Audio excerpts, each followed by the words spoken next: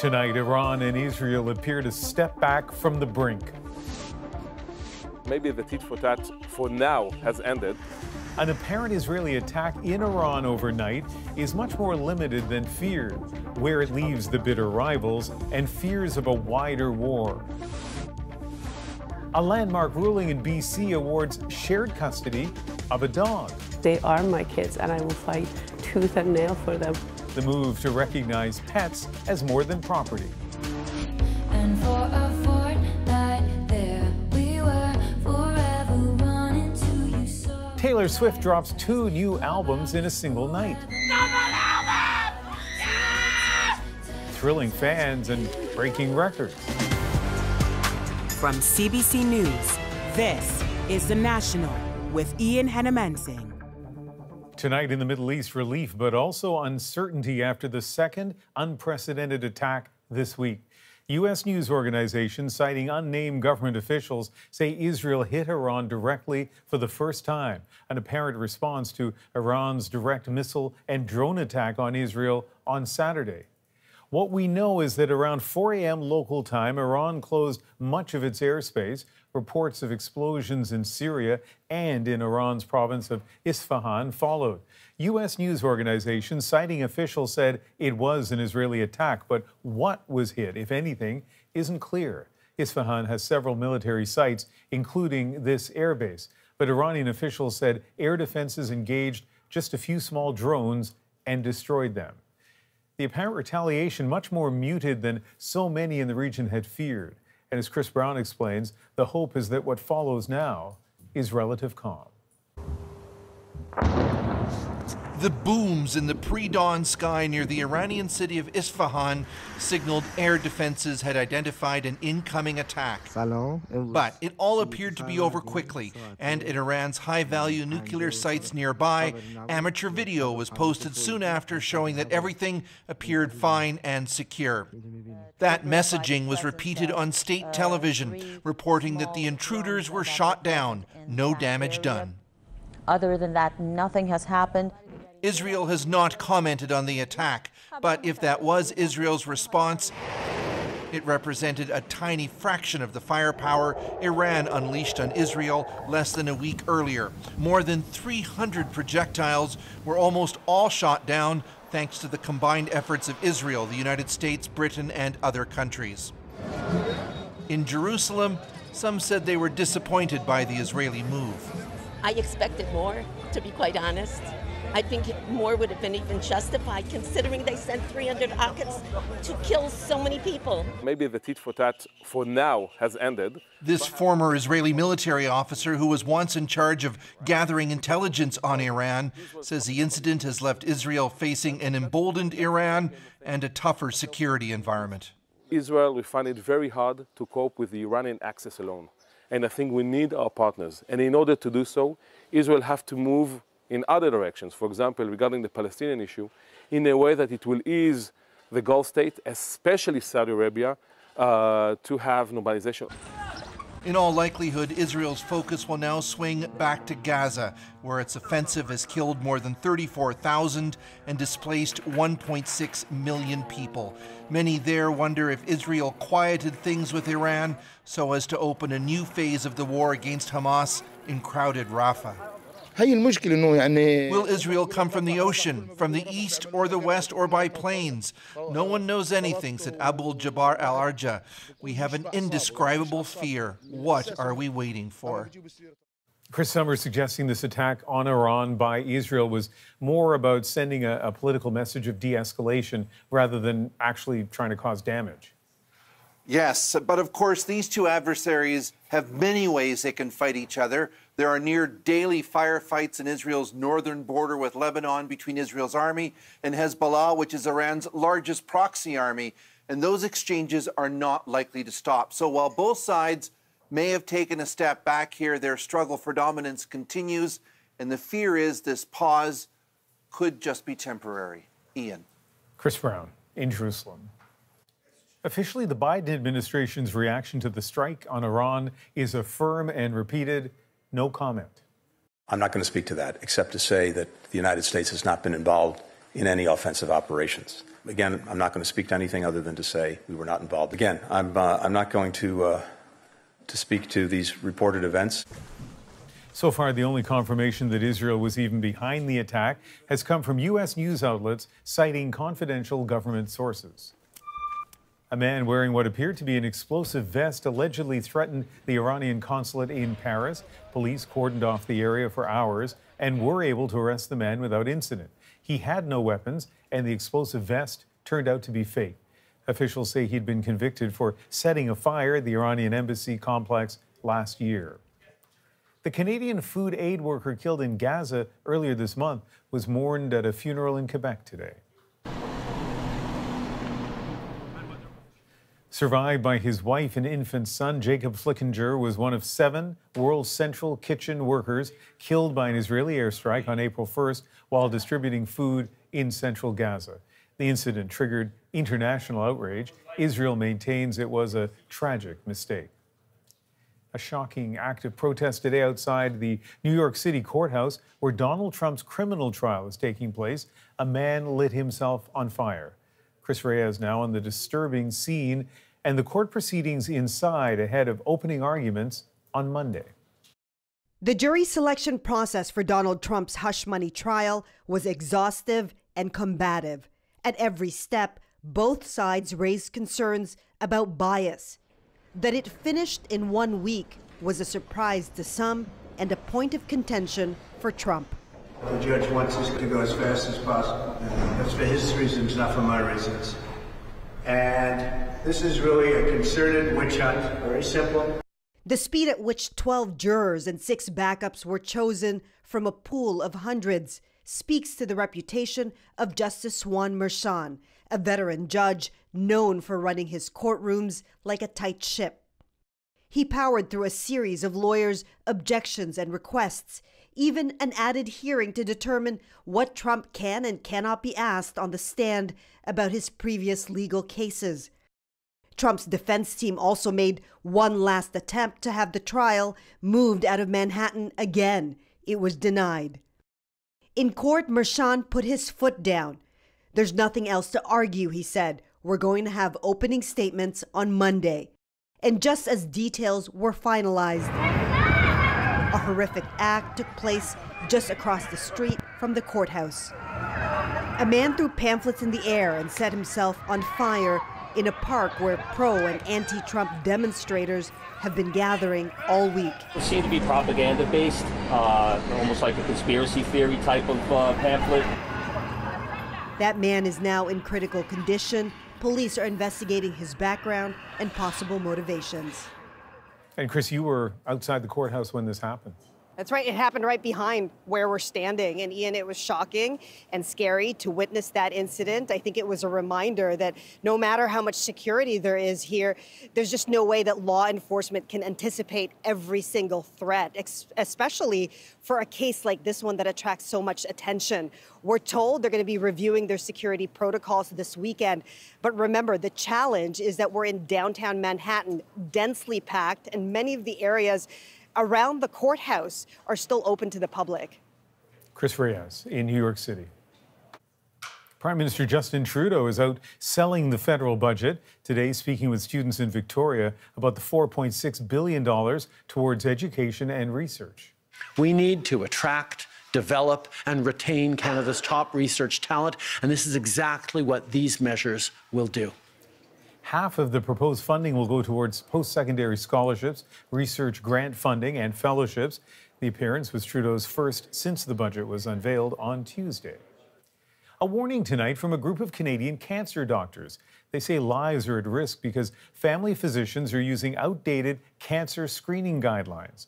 As Marina von Stackelberg shows us, experts want the national standard rebuilt.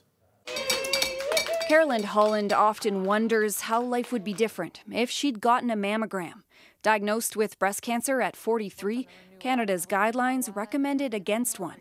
Had I been able to access screening at 40, this wouldn't have been my outcome. By the time she found the lump, the cancer was advanced, requiring aggressive chemo and a double mastectomy. This shouldn't be happening, and this shouldn't happen to other women. A group of cancer experts say the national screening guidelines created by a task force of family doctors are up to a decade out of date. Some provinces have gone against them in creating their own screening programs. But unfortunately, a lot of family physicians are taught and trained to follow the task force guidelines. Family doctor Anna Wilkinson, who also treats cancer patients, says the national guideline on breast cancer relies on old research. One trial was 1963 that they're using to determine whether we screen women today, and that is completely irrelevant at this point. The guidelines lag behind other countries. For example, Canada's task force still recommends against screening for HPV and against a blood test for prostate cancer. I think they are harming Canadians because they are leading us to diagnose cancers at a later stage when we know survival is worse and when the costs of treatment are more. The task force says there is a risk in screening too much. It could prompt treatment that's more harmful than the cancer itself. The group does consult with cancer experts, but those experts don't set the guidelines. Someone who's been researching and advocating in the breast cancer or prostate cancer field for their whole career might have a different view than a neutral group that is trying to make recommendations for family doctors. You're not saving us from harms, you're putting us in harm's way by denying us screening. Carolyn Holland says patients like her deserve to know. Marina von Stackelberg, CBC News, Ottawa. 3 people, 2 of them teenagers, are facing charges after a string of recent carjackings in the Toronto area.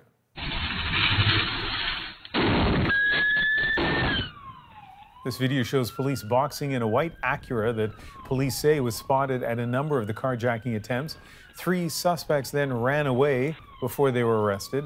Police say one of them tossed a loaded gun. An 18-year-old, a 15-year-old, and a 16-year-old now facing multiple gun and property charges. Here in BC, a golden retriever named Stella has helped make legal history after a woman and her ex-boyfriend were ordered to share custody of the dog. As Tanya Fletcher explains, the ruling follows a new law that says pets are more than just property, they're family. Sahar Bayat is overjoyed to be reunited with her dog Stella after spending the last 10 months in legal limbo. It was a long process. It was very lengthy, very costly. She and her partner got Stella as a puppy in 2020. Last year, they split up.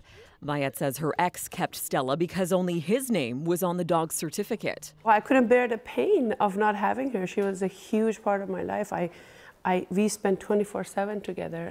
She was so devastated she wound up getting another dog, Lola, as the legal process unfolded.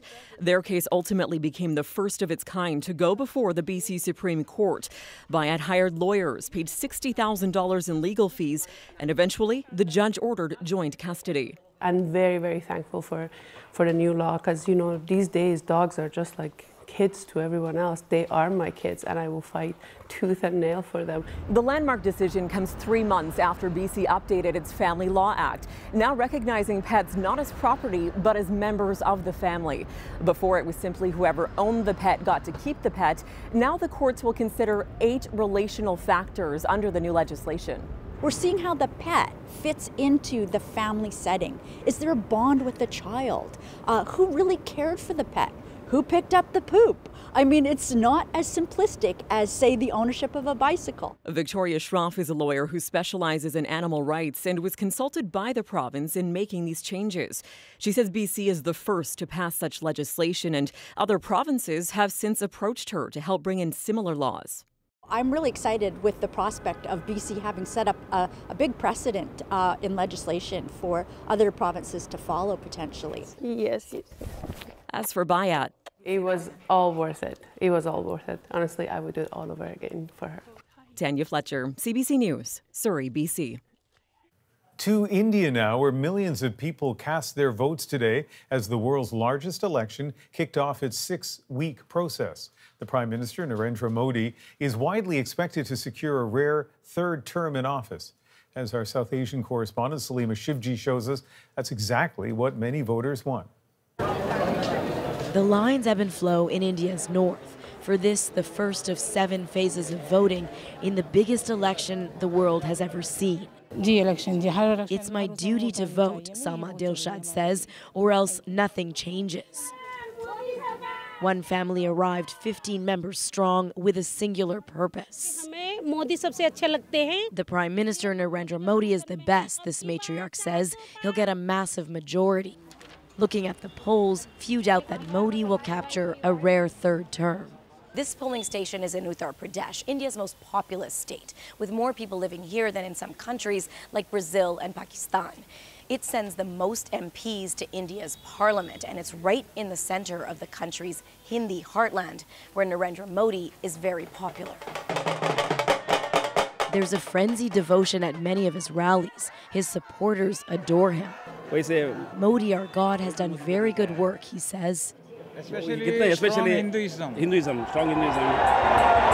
Modi's Hindu nationalist agenda resonates deeply, even as his critics charge he's targeting India's minorities and eroding its secular constitution. Modi also praises India's fast-growing economy, but some say it's a hollow message, with inequality deepening and unemployment high. That pain is felt here, where laborers wait desperately every morning to be hired for a casual day's work. What has the Modi government done for the poor? Nothing, this man says. Others fear further divisions.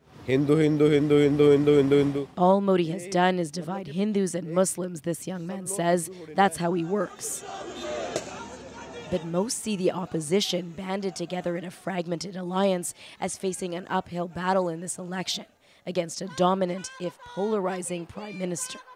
Salima Shivji, CBC News, Muzaffarnagar, Uttar Pradesh. Almost 1 billion people are registered to vote in this general election. As you might imagine, that comes with some very challenging logistics. Salima will be back a little later in the show with that part of the story. As the Olympics draw closer, there's new talk about the potential role of artificial intelligence. If AI would have been used in 2004 in the vault competition, I think I would have won a bronze medal. Why the technology could take the guesswork out of judging. Plus,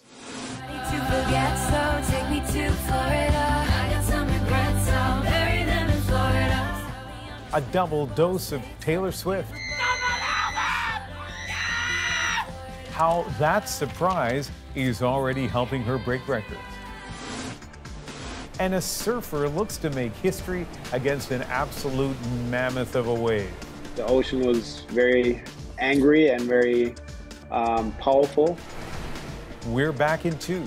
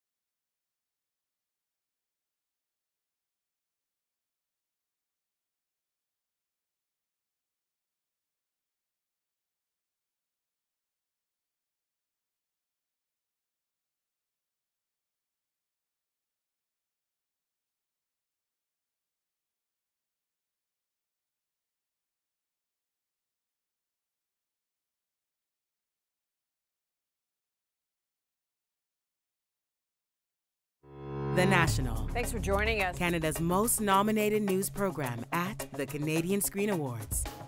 Best news or information program. Ukraine doesn't want to give this up. Best talk series. You talk a lot about the importance of being a refugee. Best anchor. We are back in Port-au-Basque. Best host.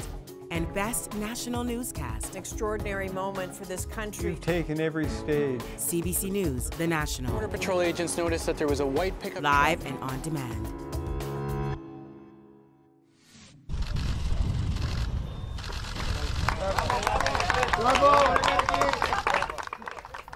The flame that will burn throughout the 2024 Olympics has arrived at the Acropolis in Athens. It's part of the torch relay, marking the final stretch of preparations for the Summer Games.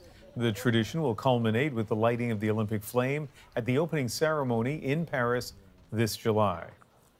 Artificial intelligence will play a key role in the Olympics. Organizers shared their new guidelines for the technology today. As Sam Sampson explains, it'll help with everything from tricky judging calls to scouting new talent from around the world.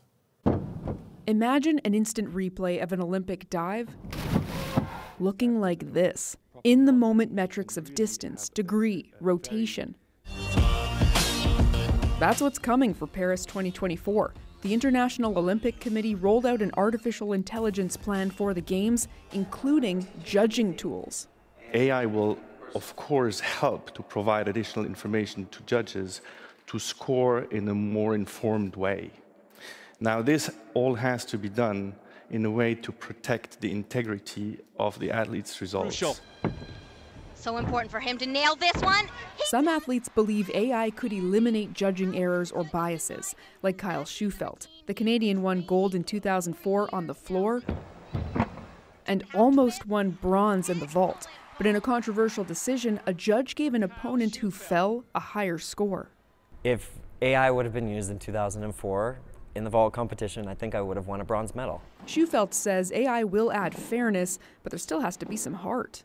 I would be scared if at a competition a bunch of like R2D2s beep, beep, beep, beep, beep, come rolling into the competition and those are your judges. I wouldn't trust that. But when you have a combination of humans and the robotics and the technology, I think that is like a really nice balance. Ahead of the upcoming Youth Olympics, the IOC used AI to find new talent, future Olympians. It's a seed of encouragement possibly needed in modern times. With social media now and the way kids operate, if they don't have some sort of instant knowledge, they move on really quickly. If AI helps them to acknowledge that their talent does exist, I think it's hugely beneficial. While the IOC highlighted the potential benefits of AI, they were clear. He's got the gold medal! Artificial intelligence isn't meant to replace athletes. Gold for Canada! The humanity of the Games will remain untouched. And she can't see it, now she can! Sam Sampson, CBC News, Regina. Taylor Swift is taking the world by storm yet again after a last-minute twist during the release of her new album.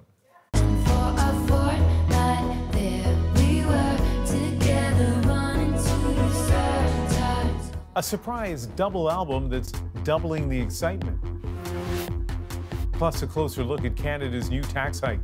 A larger share of the population will at some point be affected. Who'll pay now and who could pay in the years to come? How India is preparing for the biggest election in the world and the rules aimed at getting all voters to the polls. Meet the Indian man who gets his very own voting booth. The National breaks down the stories shaping our world. Next.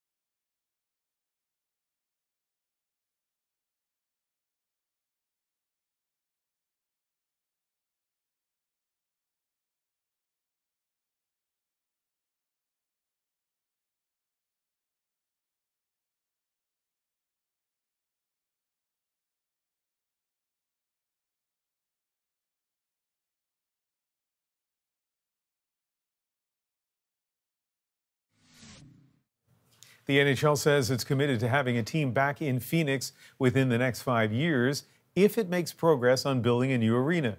The Coyotes played the last 2 seasons in a small rink on the Arizona State University campus. It's not fair to the players on the Coyotes. It's not fair to the players on the other teams that come in. It's not a major league facility. And the prospect of possibly playing playoff games there or a Stanley Cup final, it just didn't work. The sale and relocation of the Coyotes to Salt Lake City was officially approved yesterday. The former owner plans to bid on land for a new arena in June, the first step in potentially having a team back in Phoenix. After months of speculation and anticipation, Taylor Swift's latest record is already breaking records. As popular as she is prolific, this is her 11th studio album, and as Ithel Musa shows us, Swifties are getting even more than they expected. 5, 4, 3. The countdown to midnight. Taylor Swift's highly anticipated new album, The Tortured Poets Department, dropped. Then 2 hours later, True surprise, the Tortured another 15 tracks. All of this to say. Swift's new album is Spotify's most streamed in a single day so far this year. And no one here. She's definitely, one of the top-selling vinyl artists for sure. She's reached a stature now that, few pop stars get to. Super Swiftie Chelsea Gibson says she had to have her own personal copy of the vinyl record. It makes it fun to have it by your hands. Swift's latest songs tell a vulnerable tale of heartbreak, giving fans a peek into the personal life of a very public performer.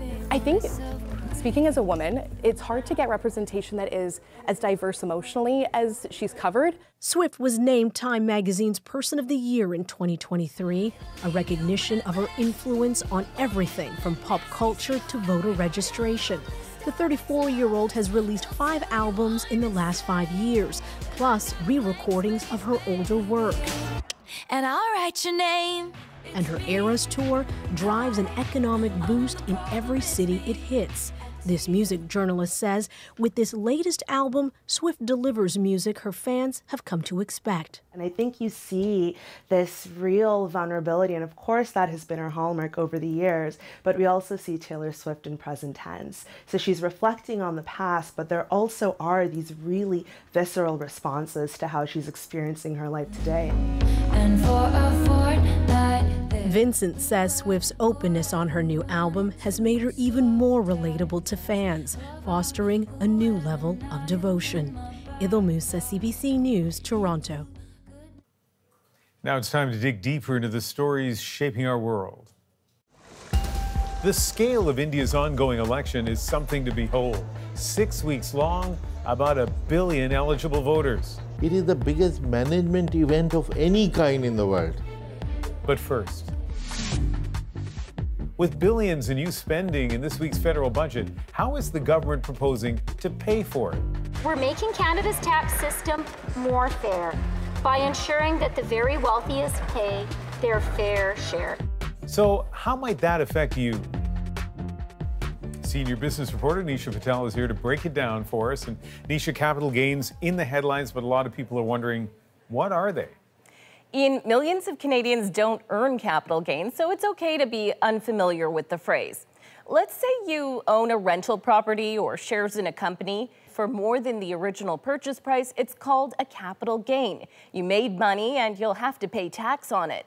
Changing how that money is taxed is a move that's been met with praise, criticism, and frankly, a lot of confusion. The new rules would take effect in just about 10 weeks, June 25th. Right now, corporations and trusts pay tax on half their profits. The changes announced in the budget would have that jump to 2/3. Individuals would still pay tax on half the money they made, up to $250,000 a year. But 2/3 would be taxable for every dollar above that level. Remember, it's not the actual tax rate that's changing. You just have to pay tax on a bigger slice of the pie. The federal government says this move makes the tax system more efficient because for people who work a job, All of their wage or salary is subject to tax, but for someone who plays the stock market, only half of that income is taxed right now, so the change is meant to reduce that advantage. And so a big question, what impact is this going to have on individuals? There are estimates that this will impact about 40,000 Canadians in any given year. Many of them are the highest earning in the country. But there are some average folks who could get caught up in this change. Here's economist Trevor Toome. In different years, different people will be affected. So a larger share of the population will at some point be affected by that, even though it's true that in any given year, it's less than 1% of tax filers. And yeah, where more middle-class Canadians may be affected would be those who have second properties. While capital gains from selling a principal home still won't get taxed, anyone who owns an additional property like a cottage or a condo that they want to sell could get hit with a higher tax bill. Here's how the math works. Take someone in the top tax bracket living in Ontario who made $300,000 in profit from selling a second property. The new rules would cost them more than $4,400 in extra tax. That means there is the possibility, Ian, that selling before that June 25th deadline could save some money. Yeah, it'll be interesting to see if there's a spike in sales ahead of the deadline. Now, there's been pushback from business groups. What's their issue? You're right. Hundreds of CEOs have even signed an open letter asking the government to scrap this tax change. They say making companies pay more will squash business investment at a time when Canada is already facing a productivity crisis, and that higher taxes will force entrepreneurs to think twice about taking risks and trying to grow their business. The tech sector has been particularly vocal about these changes. Take a listen. Our goal should be to try and build globally successful giant firms that are headquartered here that generate tens of billions of dollars of revenue so that it spurs on hiring of people in the country that have ownership in these firms that then pay taxes and that generate wealth and prosperity. The way that this is being structured is it makes it punitive to the point where individuals are questioning whether or not they should remain in this country, they should keep their companies in this country, and whether or not there is a future for the space. Some economists say businesses that are concerned should be pushing for lower corporate tax rates. And the government did try to blunt the impact on entrepreneurs by giving some new tax breaks to small business owners. There are others who say the changes are fair. Here's Elia Saria, a tech CEO who founded the website well.ca. Everything I'm hearing right now is people are saying it's harder to pay rent, it's harder to afford groceries. And so if we could all step back and talk about how do we make it easier to live in Canada so that we can all, invest in ourselves and invest in our companies, that's a more important question than how do we help the top 0.313% of Canadians make more money. So there is a diversity of opinion on this, Nisha. Taking all these points of view into account, or most of them anyway, what should Canadians start thinking about? Ian, there can be a lot of money involved and a lot of moving parts when it comes to taxes. Canadians who may have to make some big business decisions in the weeks ahead should talk it through with a financial advisor. Nisha Patel in Toronto, thanks. Getting more housing was a big focus of the federal budget for buyers and renters. Rent increases are a concern everywhere. In Ontario, landlords need to apply for certain hikes. Now CBC News is seeing data that give a picture of who they are. Sarah McMillan has those details. This apartment has been home for Michael Quadra and his parents for more than 2 decades, but living here on their tight budget is becoming more challenging. The building owner recently notified the family their rent could be going up more than $65 a month. That's $25 more than they were expecting. With food prices also going up, with everything else getting more expensive, that is just more ways that our budget is getting squeezed out of us. This building is rent controlled. Landlords can only raise the rent a certain amount each year. This year it's set at 2.5%. But landlords in Ontario can apply to raise the rent above that guideline in certain cases, including to help cover major capital costs. In Quadra's case, the work at his building included elevator modernization and roof repair. They want to repair something that they neglected and then pass on the charges to us. Tenants and their advocates have organized protests and rent strikes because of above-guideline rent increases, or AGIs. Now we're learning more about which companies are applying for AGIs most often. CBC analyzed data from the first 8 months of 2022 from the Landlord and Tenant Board. There were 470 AGI applications. More than a quarter came from 5 landlords. Well ahead of the pack was Quadra's landlord, Starlight Investments, which alone accounted for nearly 10%, with 46 applications. Next, there was RealStar with 25, BCIMC, which has properties managed by QuadReal, with 22, Homestead with 15, and Hazelview with 14. This lawyer works with low-income clients. She says she's not surprised by the data. They reflect the fact that rental housing is being concentrated in fewer hands and in the hands of financial investors who have the stated and admitted purpose of generating a profit and generating a maximum profit for their investors. Tenants can dispute AGIs at the Landlord and Tenant Board, but our analysis found most of the applications are approved. We asked for interviews with the top 5 landlords. None provided interviews, but most provided written statements. Starlight Investments says it only applies for AGIs for essential capital projects and says it works hard to keep residents informed and updated. 3 of the other companies said they comply with provincial rules when applying for AGIs, and several directed us to the Federation of Rental Housing Providers of Ontario. The CEO of that group says many large landlords have bought up buildings that require a lot of work. These are really old buildings often, and they do need a lot done to modernize them, to bring them up to a better standard. And so this is one mechanism to help with that. But this housing advocate says it's time to get rid of AGIs. The question is not whether buildings need to be upgraded or maintained. The question is who should be paying for this work. We asked the Ministry of Housing if it's considering any changes to AGI rules and if it's concerned that large corporate landlords are responsible for a significant portion of applications. The ministry did not answer those questions.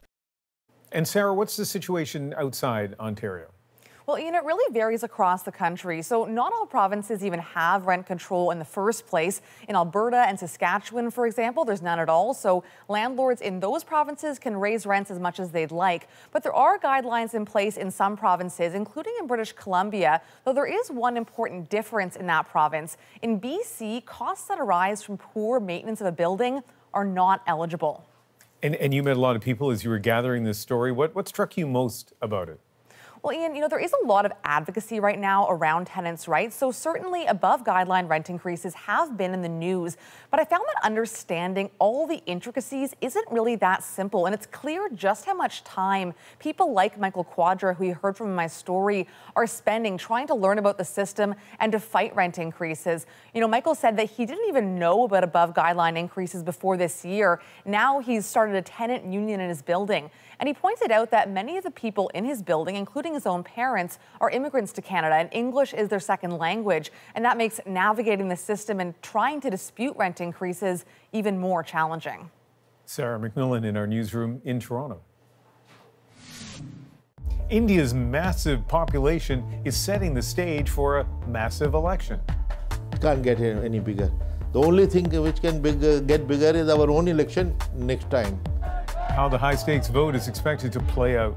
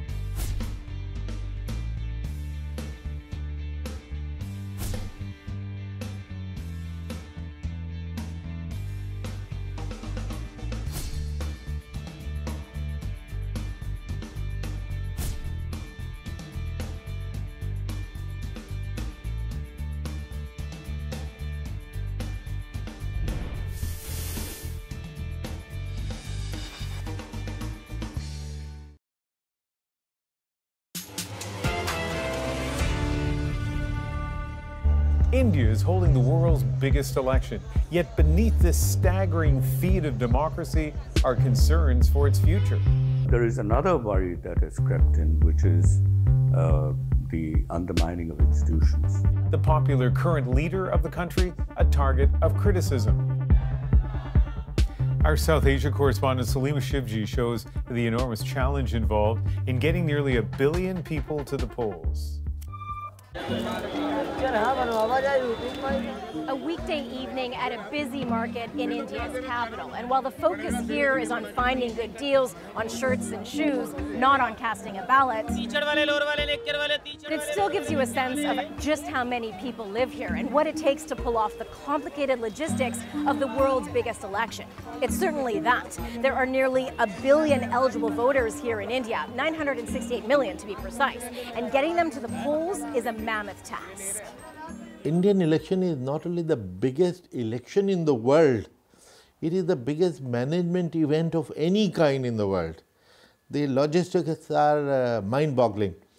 He would know. That's S.Y. Qureshi, a former head of India's election commission. And he wants to focus on that number, almost 1 billion voters. That's more than the populations of the US, the European Union, and Russia combined. India's election officials go door to door in the years between votes to update the country's electoral roll. So reaching out to 1 billion people, it can't get any bigger. The only thing which can get bigger is our own election next time. 5 years later, it will be even bigger. So that's what it is. At least 1 million polling stations. And 15 million polling agents, many of whom go to extreme lengths to reach every Indian voter, taking boats, choppers, even horses, trekking through mountains deep in the Himalayas and through lion-infested jungles. Sometimes a team travels 70 kilometers to set up a booth for just one person. Meet the Indian man who gets his very own voting booth. A priest and a dedicated voter, with a polling station all to himself for years, because India's election commission guarantees you can vote within 2 kilometers of your home. Unfortunately, this guy died last year. So we are 1 polling station less now.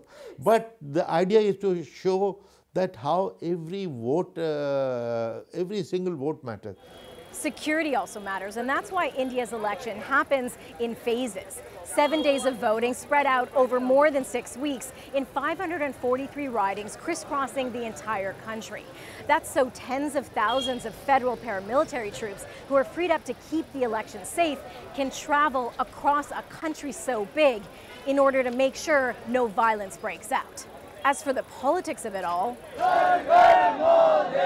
there's deep support in many quarters for Narendra Modi, Prime Minister for the last decade, gunning for a 3rd straight term. His power well entrenched and his popularity unparalleled. I trust Modi, I vote Modi. We need Modi because to change our India, like to develop our India, Modi is needed. Why do you compare him to a god? Same qualities he is having. He is selfless. He works only for the people. But there's also concern about an increasingly less democratic India, and that this election is one-sided, especially when it comes to money. Political donations, mostly from large corporations, were unlimited and anonymous ever since Modi's party, the BJP, set up a new system in 2017. But India's Supreme Court recently struck down that arrangement, calling it unconstitutional. Turns out Modi's party received billions of dollars of untraceable money from the scheme, says longtime political scientist Rajiv Bhargava. There is no level playing field at the moment, and the BJP is actually getting about 10 times more than the next, political party. But there is another worry that has crept in, which is the undermining of institutions. The media, the judiciary, it's a slide towards a more autocratic India, he says, in a country fiercely proud of its title as the world's largest democracy, where voter turnout is usually very high. A massive democratic process that has no parallel, with weeks of voting, but all of those millions of votes counted and released all in one day, June 4th. The battle for democracy may be priceless, but we do have an idea of Indians' election cost, about 20 billion Canadian dollars, and that's more than double what it was in 2019. Well, we're watching some breaking news tonight out of Newfoundland and Labrador. The town of Happy Valley Goose Bay has declared a state of emergency over a fast-moving fire. This is in an area containing explosive material, and police say they are concerned there could be an explosion.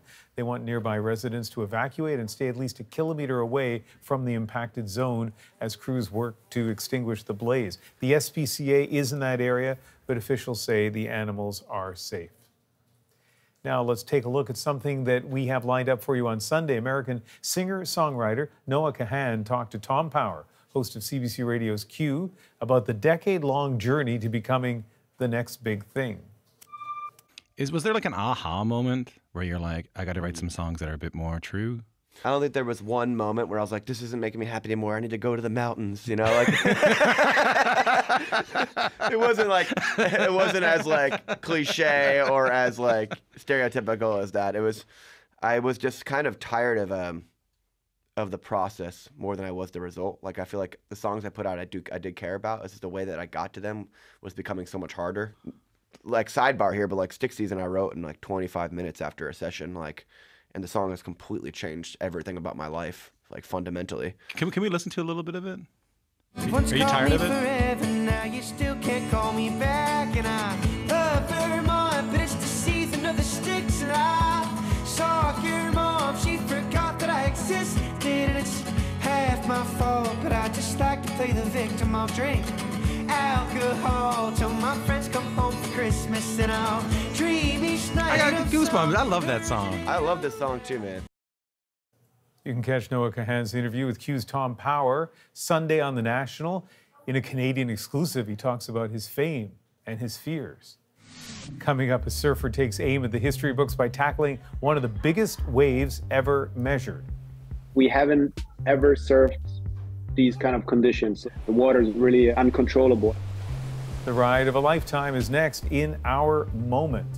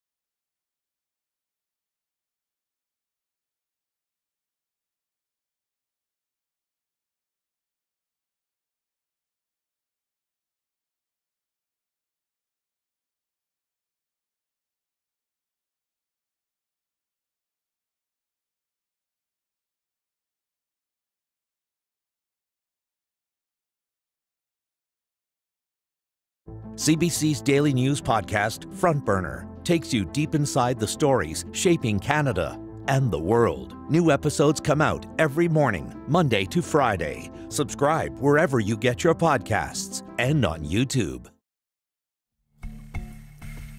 It's a breathtaking wave there off the coast of Nazaré, Portugal. And if you look closely, you'll see Sebastian Steutner, a German surfer who decided to take it on. Steutner already broke the record for riding the tallest wave 3 years ago, set at that same Portuguese location. Tonight, his attempt to up the ante is our moment. The ocean was very angry and very powerful. It was very intense. We've waited for, I think, 3 or 4 years to have those kind of wave conditions, and years of preparation and developing new technology, changing the shape of the surfboard, changing our mindset. Still going. We track the storms, and we can kind of see maybe 7 days out that there is a big storm in the Atlantic. 24 hours before the waves arrive, we can give the green light. We haven't ever surfed these kind of conditions. I'm very scared in the lead up and in the preparation. The water is really uncontrollable, but it's very enjoyable for me. I have zero fear in the moment, and it's just letting go of everything and just charging into the wave. It's a surreal feeling. It shows me how insignificant, how small, how unimportant we are compared to nature. I know nothing about surfing, but those kinds of videos are mesmerizing. And again, as I'm kind of reading up, learning about this, how big that wave is, whether in fact it is a record, is not an easy thing to determine. And so whether he set a record, he says, may take months as they deal with the metrics of it, trying to make sure that the measurement that they've come up with drones is in fact verifiable. Thank you for being with us. You can watch anywhere, anytime on the free CBC News app and subscribe to the National's YouTube channel. I hope you join me Sunday for Cross Country Checkup and The National. I'm Ian Hanomansing in Vancouver. Every cup of Tim's coffee tells a story. We select high-quality, responsibly sourced beans and blend them using the same recipe and level of care since 1964. It's Canada's favorite coffee for a reason. Tim's for good. Learn more at timhortons.ca.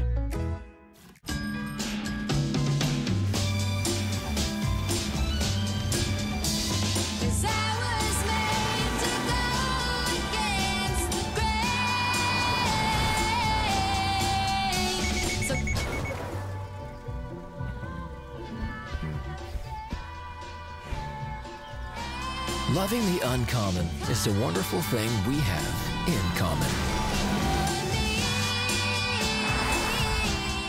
Hey, I'm gonna grab us some cold foam coffee. Wait, what? Cold foam coffee at home. Try it. Right? It's International Delight. Cold foam. It's foaming delicious is what it is.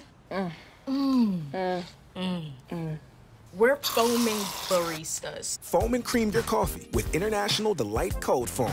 It's foaming delicious. Did you know 80% of women struggle with hair damage? New Pantene Miracle Rescue Deep Conditioner with Melting Pro V Pearls helps hair lock in moisture to repair up to 6 months of damage, guaranteed or your money back. If you know it's Pantene.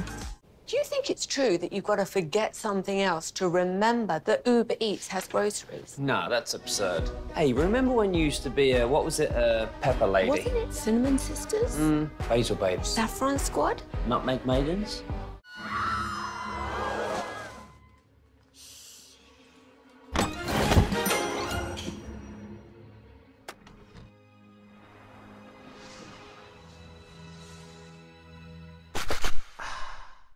In Nova Scotia, there are more ways to access care.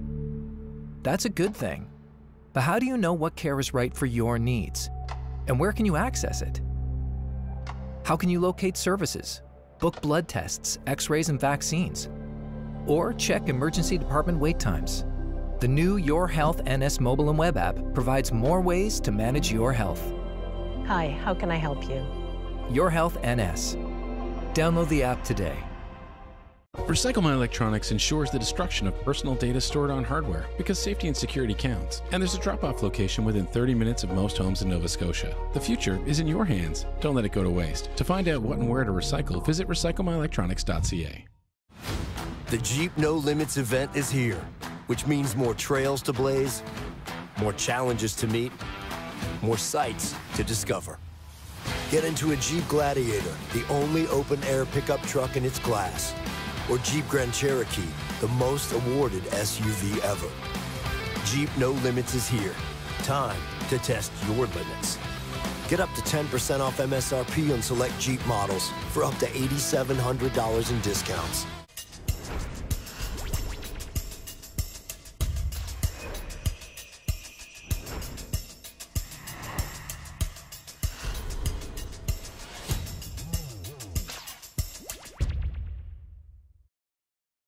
Tonight, Iran and Israel appear to step back from the brink. Maybe the tit for tat for now has ended. An apparent Israeli attack in Iran overnight is much more limited than feared, where it leaves the bitter rivals and fears of a wider war. A landmark ruling in BC awards shared custody of a dog. They are my kids, and I will fight tooth and nail for them. The move to recognize pets as more than property.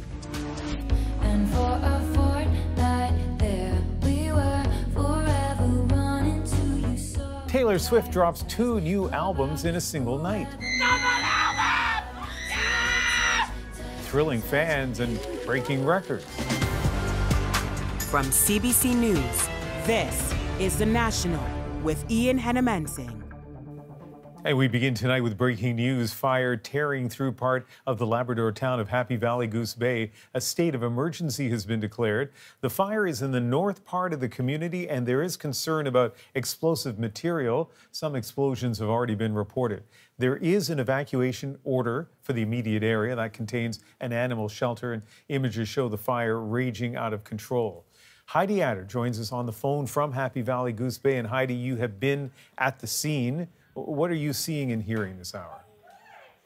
So this hour, there are large plumes of orange smoke just rising into the sky as the blaze continues to burn.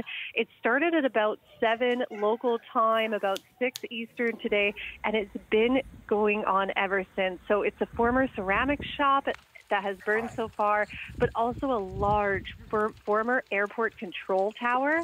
And this control tower is just massive. And it's the hangars nearby that have this explosive material that you mentioned. Now, several explosions have happened. People have been evacuated, but the town is on edge tonight because more are expected. There's a number of volunteer firefighters that are out battling the blaze right now, and people are waiting, whether they're in their cars, they're at friends, they're evacuated to go and stay with their loved ones or their family. Everyone is waiting to hear if there's going to be more evacuations or if it might get under control soon. Now, as you mentioned, our animal shelter is right nearby, and thankfully we have confirmed this hour that all of the pets that were there have been safely evacuated to different homes in the community, to different places through the community. But still, we're waiting to hear if there's going to be further evacuations. Okay, Heidi, thank you very much, and we'll stay on top of this story. Heidi Adder in Happy Valley, Goose Bay. All right, to the Middle East now, where there is relief but also uncertainty after the second unprecedented attack this week. U.S. news organizations citing unnamed government officials say Israel hit Iran directly for the first time, an apparent response to Iran's direct missile and drone attack on Israel on Saturday. Here's what we know. Around 4 a.m. local time, Iran closed much of its airspace. Reports of explosions in Syria and in Iran's province of Isfahan followed. U.S. news organizations cited officials saying this was an Israeli attack, but what was hit, if anything, not clear.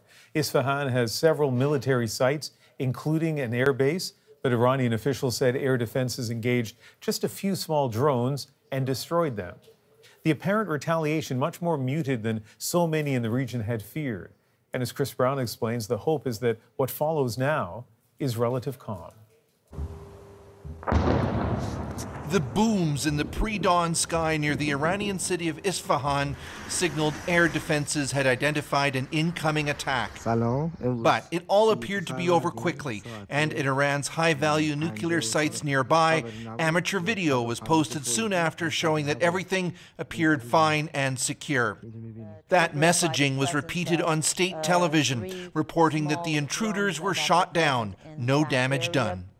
Other than that, nothing has happened. Israel has not commented on the attack, but if that was Israel's response, it represented a tiny fraction of the firepower Iran unleashed on Israel less than a week earlier. More than 300 projectiles were almost all shot down thanks to the combined efforts of Israel, the United States, Britain, and other countries.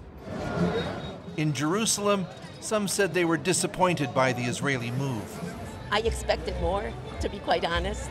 I think more would have been even justified, considering they sent 300 rockets to kill so many people. Maybe the tit for tat for now has ended. This former Israeli military officer, who was once in charge of gathering intelligence on Iran, says the incident has left Israel facing an emboldened Iran and a tougher security environment.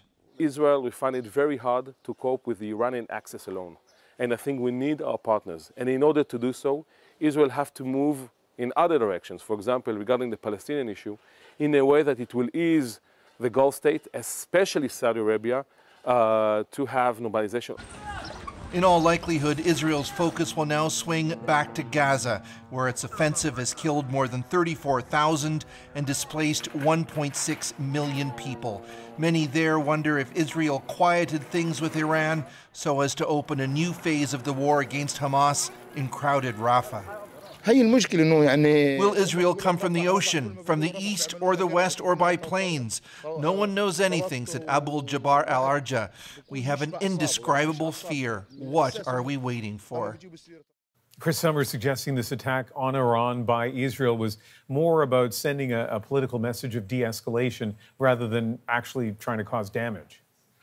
Yes, but of course these two adversaries have many ways they can fight each other. There are near daily firefights in Israel's northern border with Lebanon between Israel's army and Hezbollah, which is Iran's largest proxy army, and those exchanges are not likely to stop. So while both sides may have taken a step back here, their struggle for dominance continues, and the fear is this pause could just be temporary. Ian.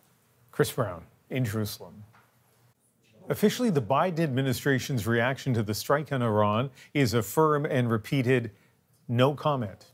I'm not going to speak to that, except to say that the United States has not been involved in any offensive operations. Again, I'm not going to speak to anything other than to say we were not involved. Again, I'm not going to speak to these reported events. So far, the only confirmation that Israel was even behind the attack has come from U.S. news outlets citing confidential government sources. A man wearing what appeared to be an explosive vest allegedly threatened the Iranian consulate in Paris, police cordoning off the area for hours. They were able to arrest the man without incident. He had no weapons. That explosive vest turned out to be fake. Officials say he'd been convicted for setting a fire at the Iranian embassy complex last year. The Canadian food aid worker killed in Gaza earlier this month was mourned at a funeral in Quebec today. Survived by his wife and infant son, Jacob Flickinger was one of 7 World Central Kitchen workers killed by an Israeli airstrike on April 1st while distributing food in central Gaza. The incident triggered international outrage. Israel maintains it was a tragic mistake. A shocking act of protest today outside the New York City courthouse where Donald Trump's criminal trial is taking place. A man lit himself on fire. Chris Reyes now on the disturbing scene and the court proceedings inside ahead of opening arguments on Monday. The jury selection process for Donald Trump's hush money trial was exhaustive and combative. At every step, both sides raised concerns about bias. That it finished in 1 week was a surprise to some and a point of contention for Trump. The judge wants us to go as fast as possible. That's for his reasons, not for my reasons. And this is really a concerted witch hunt, very simple. The speed at which 12 jurors and 6 backups were chosen from a pool of hundreds speaks to the reputation of Justice Juan Merchan, a veteran judge known for running his courtrooms like a tight ship. He powered through a series of lawyers' objections and requests, even an added hearing to determine what Trump can and cannot be asked on the stand about his previous legal cases. Trump's defense team also made one last attempt to have the trial moved out of Manhattan again. It was denied. In court, Merchan put his foot down. There's nothing else to argue, he said. We're going to have opening statements on Monday.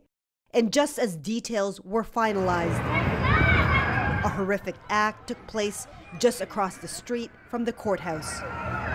A man threw pamphlets in the air and set himself on fire in a park where pro and anti-Trump demonstrators have been gathering all week. It seemed to be propaganda-based, almost like a conspiracy theory type of pamphlet. That man is now in critical condition. Police are investigating his background and possible motivations. And Chris, you were outside the courthouse when this happened. That's right. It happened right behind where we're standing. And Ian, it was shocking and scary to witness that incident. I think it was a reminder that no matter how much security there is here, there's just no way that law enforcement can anticipate every single threat, especially for a case like this one that attracts so much attention. We're told they're going to be reviewing their security protocols this weekend. But remember, the challenge is that we're in downtown Manhattan, densely packed, and many of the areas around the courthouse are still open to the public. Chris Reyes in New York City. Prime Minister Justin Trudeau is out selling the federal budget today, speaking with students in Victoria about the $4.6 billion towards education and research. We need to attract, develop, and retain Canada's top research talent, and this is exactly what these measures will do. Half of the proposed funding will go towards post-secondary scholarships, research grant funding, and fellowships. The appearance was Trudeau's first since the budget was unveiled on Tuesday. A warning tonight from a group of Canadian cancer doctors. They say lives are at risk because family physicians are using outdated cancer screening guidelines. As Marina von Stackelberg shows us, experts want the national standard rebuilt. Carolyn Holland often wonders how life would be different if she'd gotten a mammogram. Diagnosed with breast cancer at 43, Canada's guidelines recommended against one. Had I been able to access screening at 40, this wouldn't have been my outcome. By the time she found the lump, the cancer was advanced, requiring aggressive chemo and a double mastectomy. This shouldn't be happening, and this shouldn't happen to other women. A group of cancer experts say the national screening guidelines, created by a task force of family doctors, are up to a decade out of date. Some provinces have gone against them in creating their own screening programs. But unfortunately, a lot of family physicians are taught and trained to follow the task force guidelines.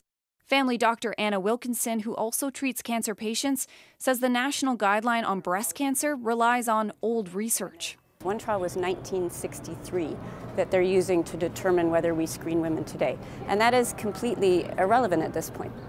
The guidelines lag behind other countries. For example, Canada's task force still recommends against screening for HPV and against a blood test for prostate cancer. I think they are harming Canadians because they are leading us to diagnose cancers at a later stage when we know survival is worse and when the costs of treatment are more.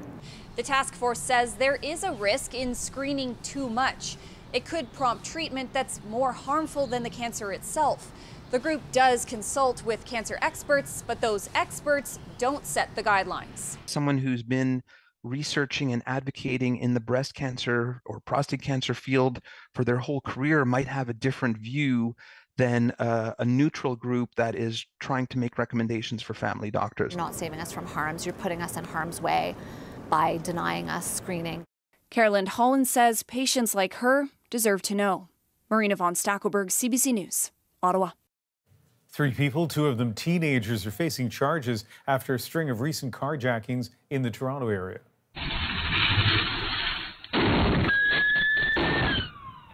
This video shows police boxing in a white Acura that police say was spotted at a number of the carjacking attempts. 3 suspects then ran away before they were arrested. Police say one of them tossed a loaded gun. An 18-year-old, a 15-year-old, and a 16-year-old now facing multiple gun and property charges. Here in BC, a golden retriever named Stella has helped make legal history after a woman and her ex-boyfriend were ordered to share custody of the dog. As Tanya Fletcher explains, the ruling follows a new law that says pets are more than just property, they're family. Sahar Bayat is overjoyed to be reunited with her dog Stella after spending the last 10 months in legal limbo. It was a long process. It was very lengthy, very costly. She and her partner got Stella as a puppy in 2020. Last year, they split up. Bayat says her ex kept Stella because only his name was on the dog's certificate. I couldn't bear the pain of not having her. She was a huge part of my life. We spent 24/7 together. She was so devastated she wound up getting another dog, Lola, as the legal process unfolded. Their case ultimately became the first of its kind to go before the BC Supreme Court. Bayat hired lawyers, paid $60,000 in legal fees, and eventually the judge ordered joint custody. I'm very, very thankful for the new law because, you know, these days dogs are just like kids to everyone else. They are my kids and I will fight tooth and nail for them. The landmark decision comes 3 months after BC updated its Family Law Act, now recognizing pets not as property but as members of the family. Before it was simply whoever owned the pet got to keep the pet. Now the courts will consider 8 relational factors under the new legislation. We're seeing how the pet fits into the family setting. Is there a bond with the child? Who really cared for the pet? Who picked up the poop? I mean, it's not as simplistic as, say, the ownership of a bicycle. Victoria Schroff is a lawyer who specializes in animal rights and was consulted by the province in making these changes. She says BC is the first to pass such legislation, and other provinces have since approached her to help bring in similar laws. I'm really excited with the prospect of BC having set up a big precedent in legislation for other provinces to follow potentially. Yes. As for Bayat, it was all worth it. It was all worth it. Honestly, I would do it all over again for her. Tanya Fletcher, CBC News, Surrey, BC. To India now, where millions of people cast their votes today as the world's largest election kicked off its 6-week process. The Prime Minister, Narendra Modi, is widely expected to secure a rare third term in office. As our South Asian correspondent Salima Shivji shows us, that's exactly what many voters want. The lines ebb and flow in India's north. For this, the first of 7 phases of voting in the biggest election the world has ever seen. It's my duty to vote, Salma Dilshad says, or else nothing changes. One family arrived 15 members strong with a singular purpose. The Prime Minister, Narendra Modi, is the best, this matriarch says. He'll get a massive majority. Looking at the polls, few doubt that Modi will capture a rare third term. This polling station is in Uttar Pradesh, India's most populous state, with more people living here than in some countries like Brazil and Pakistan. It sends the most MPs to India's parliament, and it's right in the center of the country's Hindi heartland, where Narendra Modi is very popular. There's a frenzied devotion at many of his rallies. His supporters adore him. Modi, our God, has done very good work, he says. Especially strong Hinduism. Modi's Hindu nationalist agenda resonates deeply, even as his critics charge he's targeting India's minorities and eroding its secular constitution. Modi also praises India's fast-growing economy, but some say it's a hollow message, with inequality deepening and unemployment high. That pain is felt here, where laborers wait desperately every morning to be hired for a casual day's work. What has the Modi government done for the poor? Nothing, this man says. Others fear further divisions. All Modi has done is divide Hindus and Muslims, this young man says. That's how he works. But most see the opposition banded together in a fragmented alliance as facing an uphill battle in this election against a dominant, if polarizing, prime minister. Salima Shivji, CBC News, Muzaffarnagar, Uttar Pradesh. Almost 1 billion people are registered to vote in this general election. As you might imagine, that comes with some very challenging logistics. Salima will be back a little later in the show with that part of the story. As the Olympics draw closer, there's new talk about the potential role of artificial intelligence. If AI would have been used in 2004 in the vault competition, I think I would have won a bronze medal. Why the technology could take the guesswork out of judging. Plus,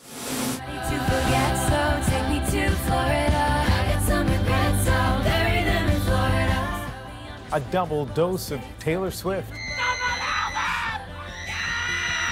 How that surprise is already helping her break records. And a surfer looks to make history against an absolute mammoth of a wave. The ocean was very angry and very powerful. We're back in 2.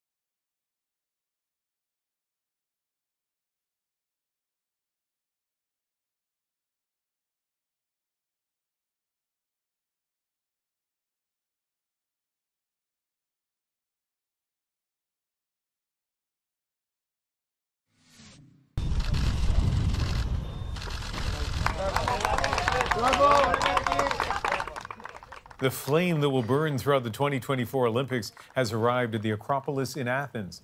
It's part of the torch relay, marking the final stretch of preparations for the Summer Games.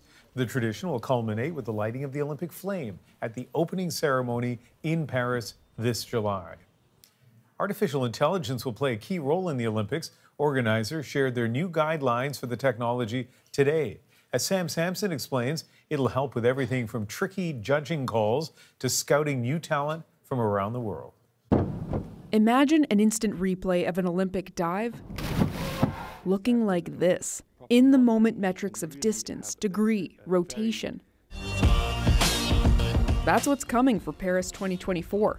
The International Olympic Committee rolled out an artificial intelligence plan for the Games, including judging tools. AI will, of course, help to provide additional information to judges to score in a more informed way. Now, this all has to be done in a way to protect the integrity of the athletes' results. Crucial. So important for him to nail this one. Some athletes believe AI could eliminate judging errors or biases, like Kyle Schufelt. The Canadian won gold in 2004 on the floor and almost won bronze in the vault. But in a controversial decision, a judge gave an opponent who fell a higher score. If AI would have been used in 2004 in the vault competition, I think I would have won a bronze medal. Schufelt says AI will add fairness, but there still has to be some heart. I would be scared if at a competition a bunch of like R2D2s beep, beep, beep, beep, beep, come rolling into the competition and those are your judges. I wouldn't trust that. But when you have a combination of humans and the robotics and the technology, I think that that is like a really nice balance. Ahead of the upcoming Youth Olympics, the IOC used AI to find new talent, future Olympians. It's a seed of encouragement possibly needed in modern times.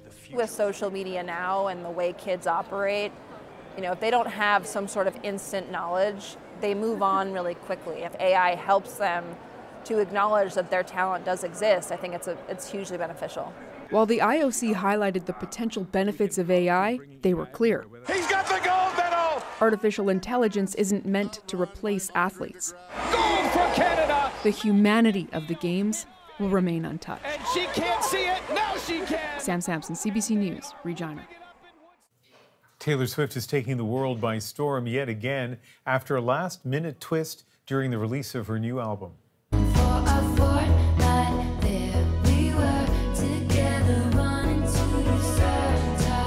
A surprise double album that's doubling the excitement. Plus, a closer look at Canada's new tax hike. A larger share of the population will at some point be affected. Who'll pay now and who could pay in the years to come?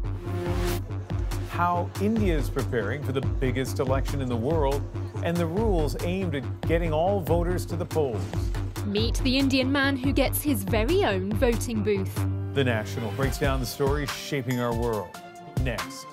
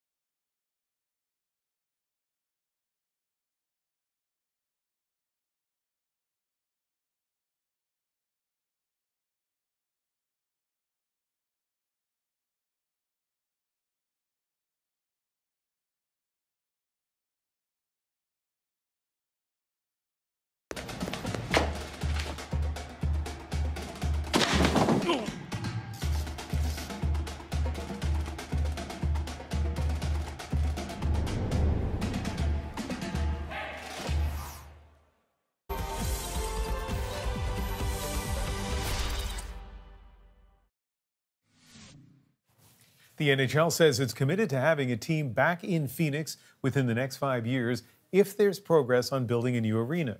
The Coyotes played the last 2 seasons in a small rink on the Arizona State University campus.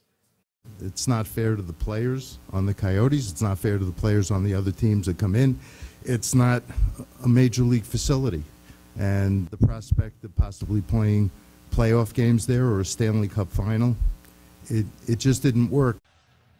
The sale and relocation of the Coyotes to Salt Lake City was approved yesterday. The former owner plans to bid on land for a new arena in Phoenix in June. That's the first step to potentially having a team back in the city. After months of speculation and anticipation, Taylor Swift's latest record is already breaking records. As popular as she is prolific, this is her 11th studio album. And as Ithel Musa shows us, Swifties are getting even more than they expected. 5, 4, 3. The countdown to midnight. Taylor Swift's highly anticipated new album, The Tortured Poets Department, dropped. Then 2 hours later, to surprise, the Tortured another 15 tracks. All of this to say. Swift's new album is Spotify's most streamed in a single day so far this year. And no one here. She's definitely, you know, one of the top selling vinyl artists for sure.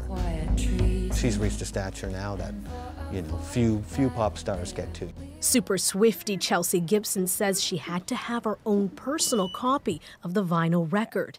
It makes it fun to have it like by your hands. Swift's latest songs tell a vulnerable tale of heartbreak, giving fans a peek into the personal life of a very public performer. I think, speaking as a woman, it's hard to get representation that is as diverse emotionally as she's covered. Swift was named Time Magazine's Person of the Year in 2023, a recognition of her influence on everything from pop culture to voter registration. The 34-year-old has released 5 albums in the last 5 years, plus re-recordings of her older work. And I'll write your name. And her Eras tour drives an economic boost in every city it hits. This music journalist says with this latest album, Swift delivers music her fans have come to expect. And I think you see this real vulnerability, and of course that has been her hallmark over the years, but we also see Taylor Swift in present tense. So she's reflecting on the past, but there also are these really visceral responses to how she's experiencing her life today. And for a fortnight, Vincent says Swift's openness on her new album has made her even more relatable to fans, fostering a new level of devotion. Ithel Musa, CBC News, Toronto. Let's return now to the breaking news. A dangerous fire in the Labrador town of Happy Valley Goose Bay has prompted a state of emergency. We're told the blaze ripped through a mostly industrial area near the airport. Multiple explosions have been reported, and authorities say more are expected. Dozens of people have been evacuated and are being told to stay at least a kilometer away from the fire. The Premier, Andrew Furey, has spoken to local officials, offering whatever support he can. We have no word on any injuries. Now it's time to dig deeper into the stories shaping our world. The scale of India's ongoing election is something to behold. 6 weeks long, about 1 billion eligible voters. It is the biggest management event of any kind in the world. But first, with billions in new spending in this week's federal budget, how is the government proposing to pay for it?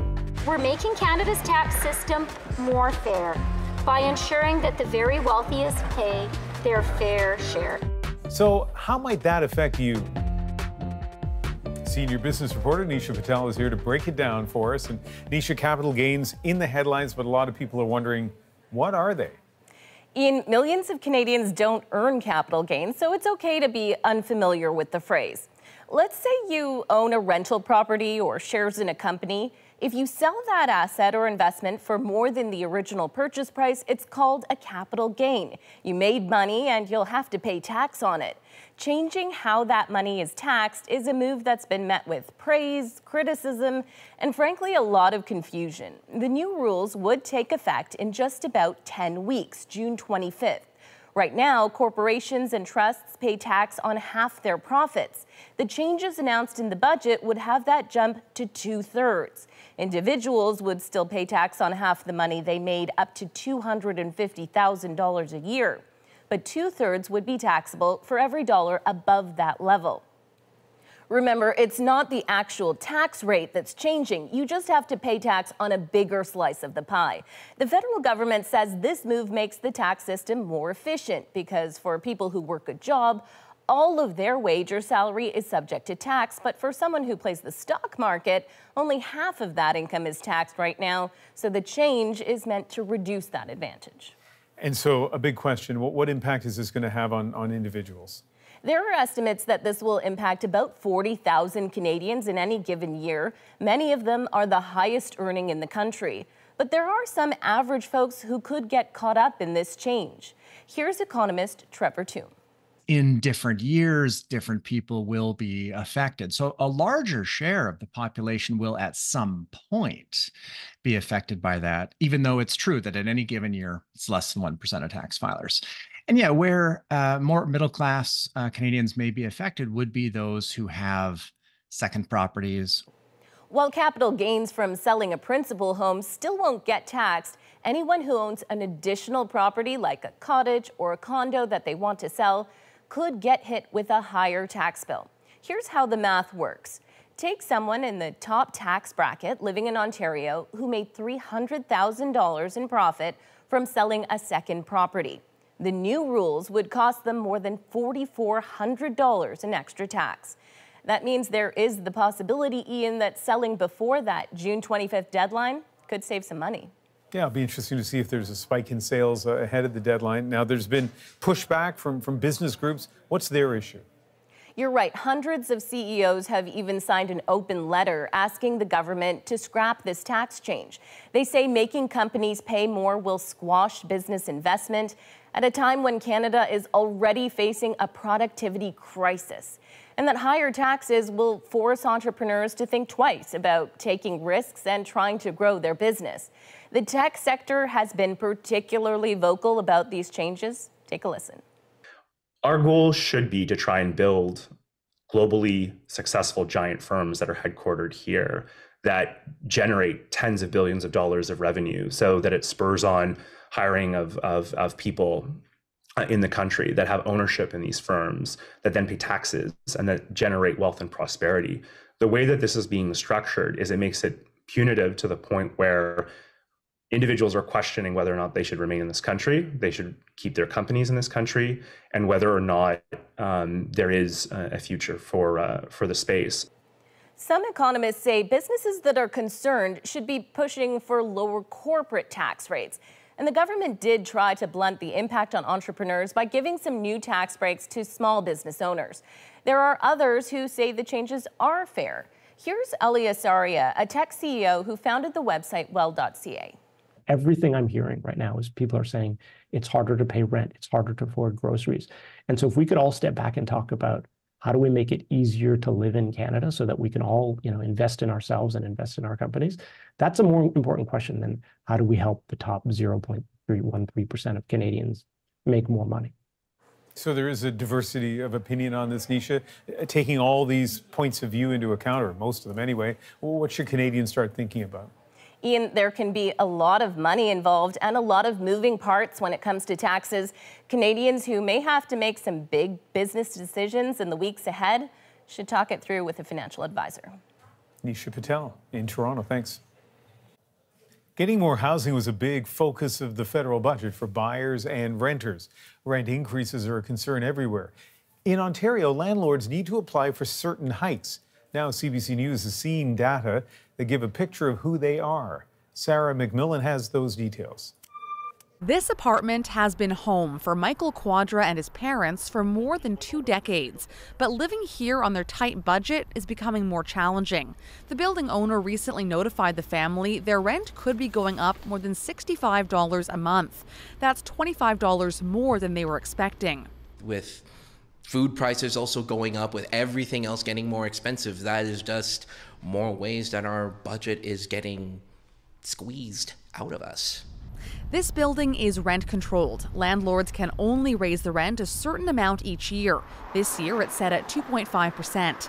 But landlords in Ontario can apply to raise the rent above that guideline in certain cases, including to help cover major capital costs. In Quadra's case, the work at his building included elevator modernization and roof repair. They want to repair something that they neglected and then pass on the charges to us.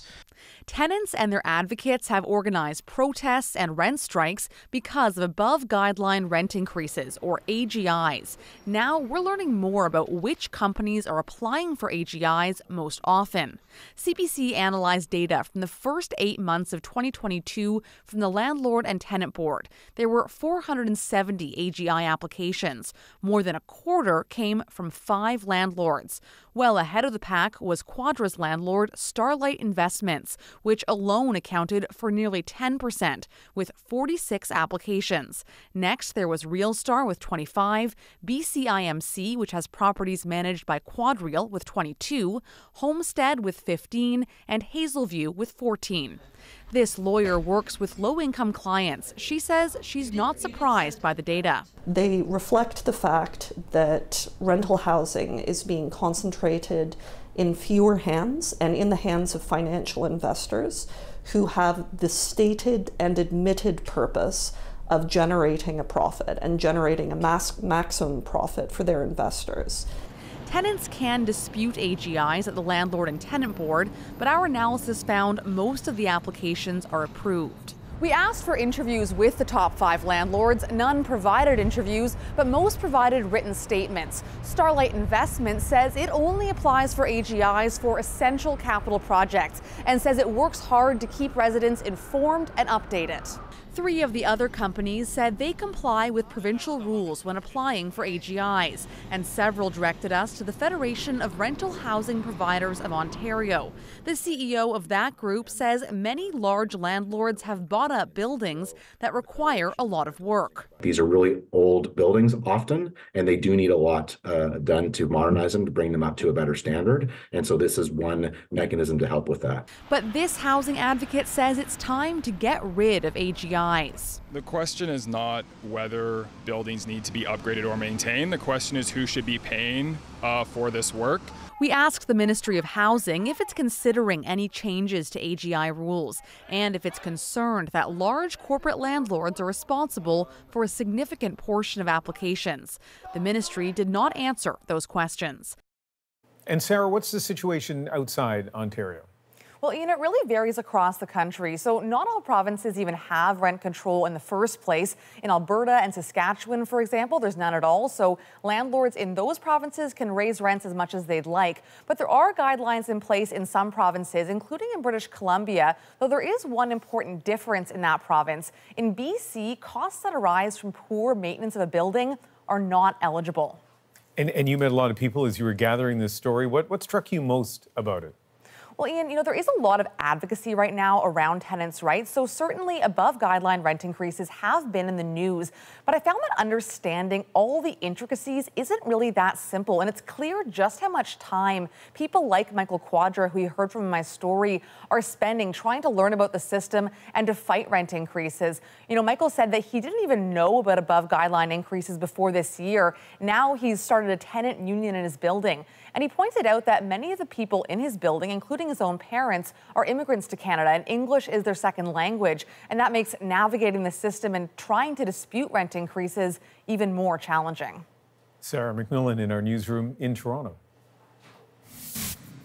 India's massive population is setting the stage for a massive election. Can't get any bigger. The only thing which can get bigger is our own election next time. How the high-stakes vote is expected to play out.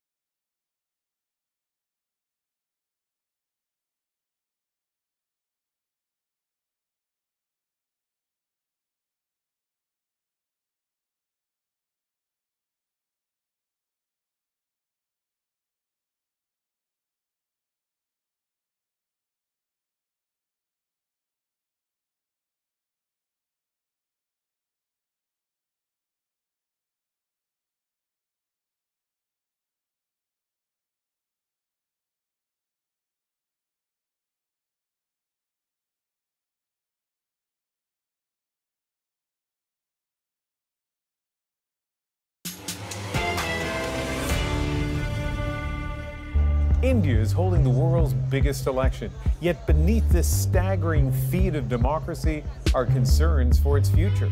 There is another worry that has crept in, which is the undermining of institutions. The popular current leader of the country, a target of criticism.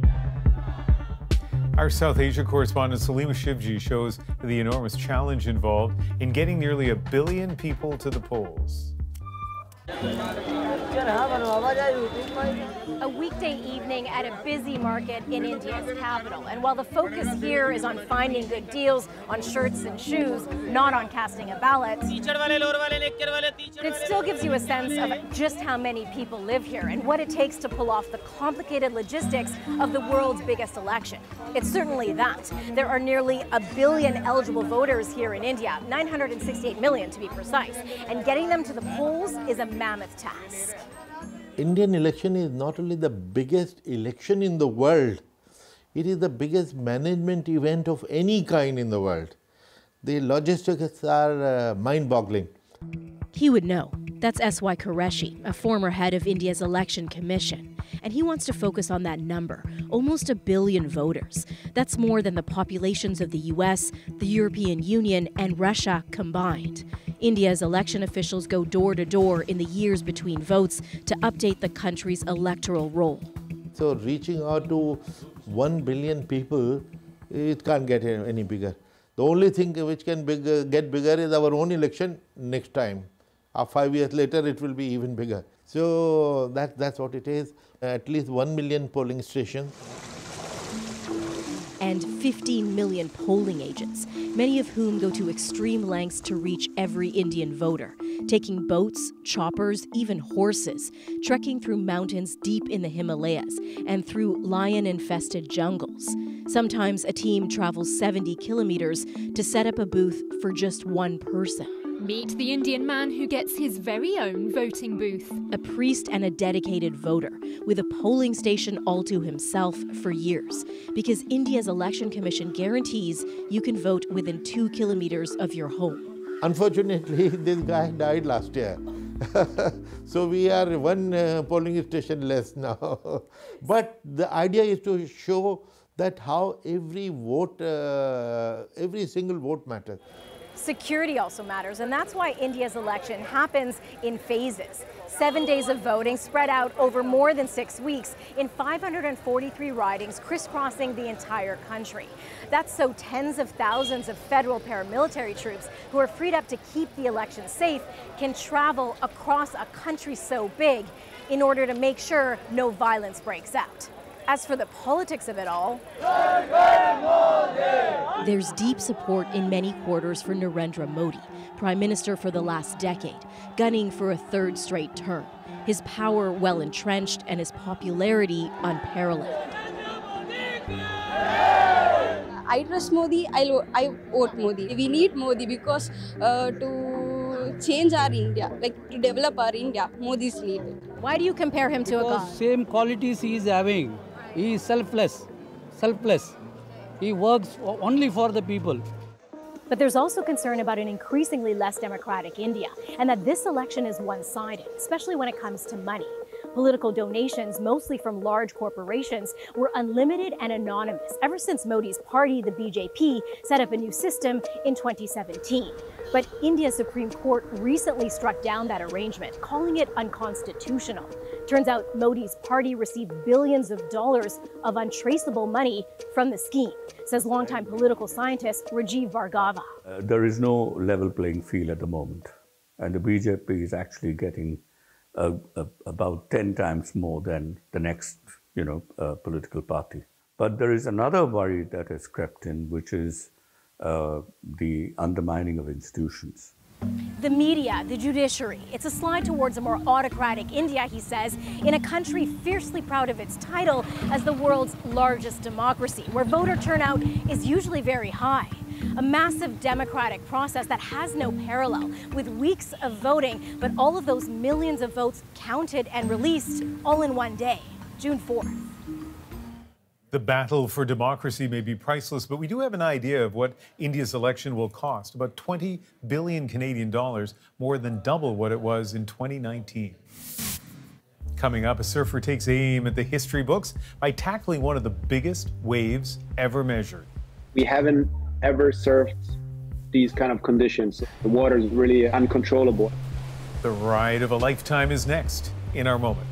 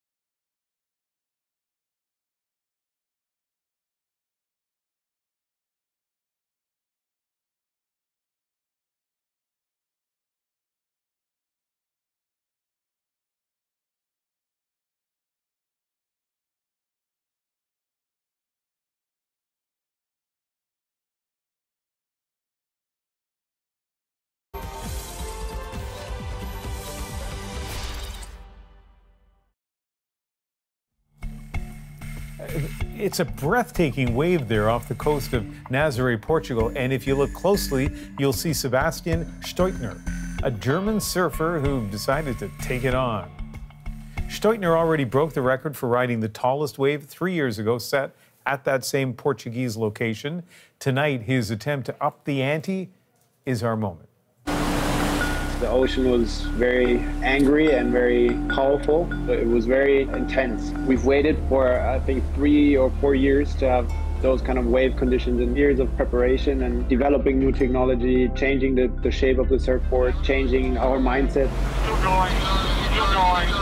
We track the storms, and we can kind of see maybe 7 days out that there is a big storm in the Atlantic. 24 hours before the waves arrive, we can give the green light. We haven't ever surfed these kind of conditions. I'm very scared in the lead up and in the preparation. The water is really uncontrollable, but it's very enjoyable for me. I have zero fear in the moment, and it's just letting go of everything and just charging into the wave. It's a surreal feeling. It shows me how insignificant, how small, how unimportant we are compared to nature. I know nothing about surfing, but those kinds of videos are mesmerizing. And again, as I'm kind of reading up, learning about this, how big that wave is, whether in fact it is a record, is not an easy thing to determine. And so whether he set a record, he says, may take months as they deal with the metrics of it, trying to make sure that the measurement that they've come up with drones is in fact verifiable. Thank you for being with us. You can watch anywhere, anytime on the free CBC News app and subscribe to the National's YouTube channel. I hope you join me Sunday for Cross Country Checkup and The National. I'm Ian Hanomansing in Vancouver.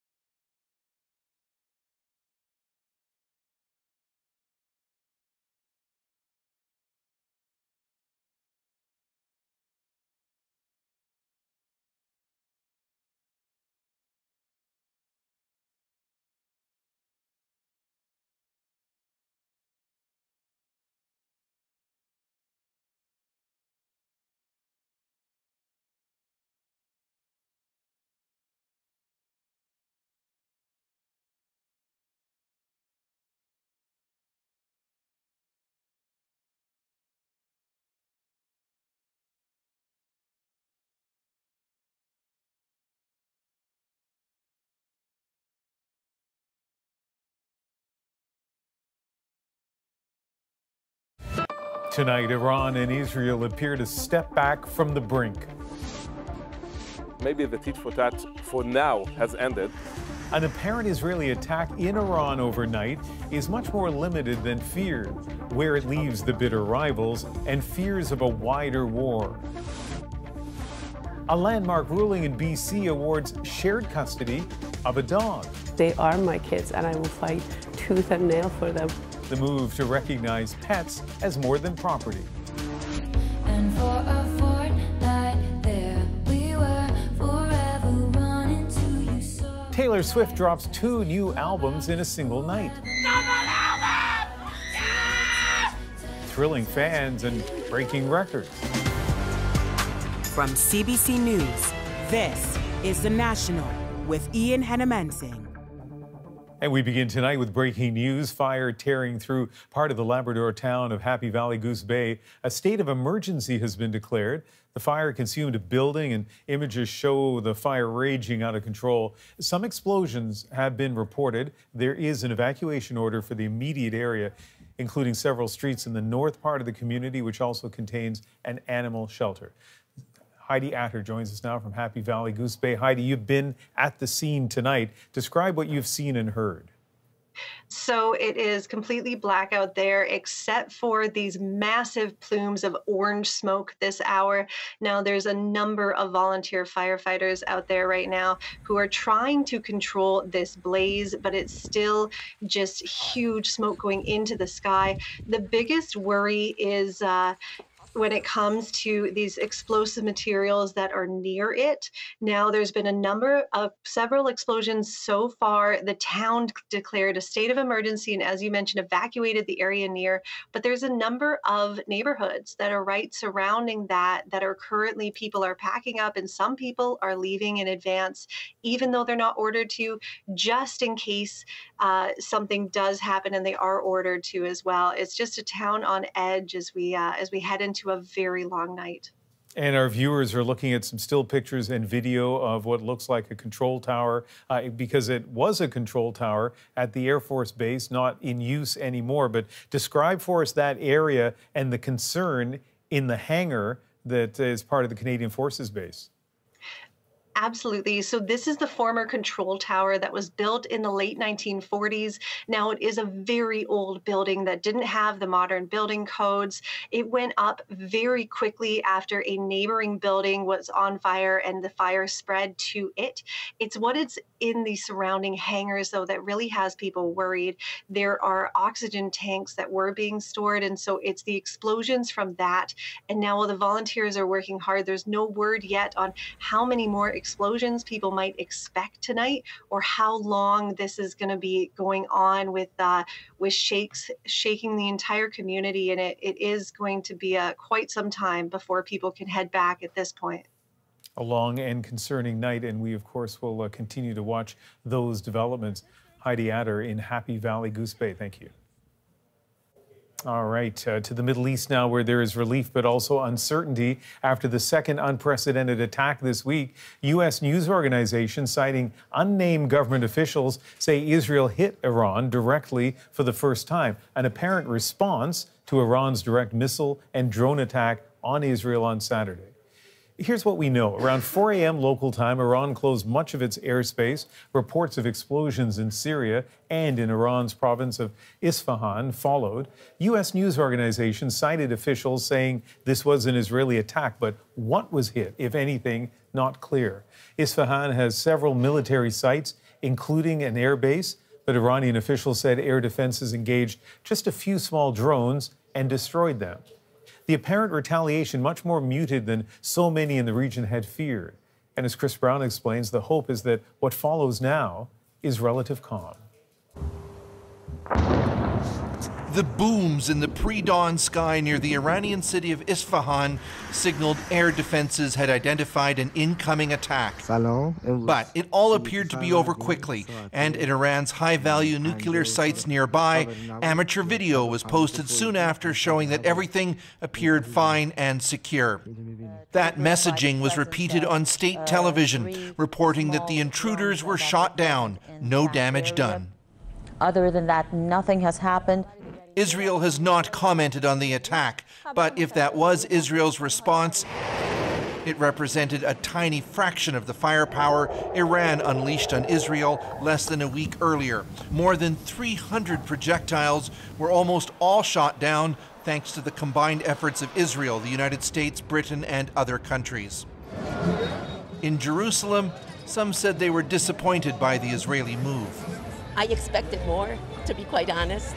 I think more would have been even justified, considering they sent 300 rockets to kill so many people. Maybe the tit for tat for now has ended. This former Israeli military officer, who was once in charge of gathering intelligence on Iran, says the incident has left Israel facing an emboldened Iran and a tougher security environment.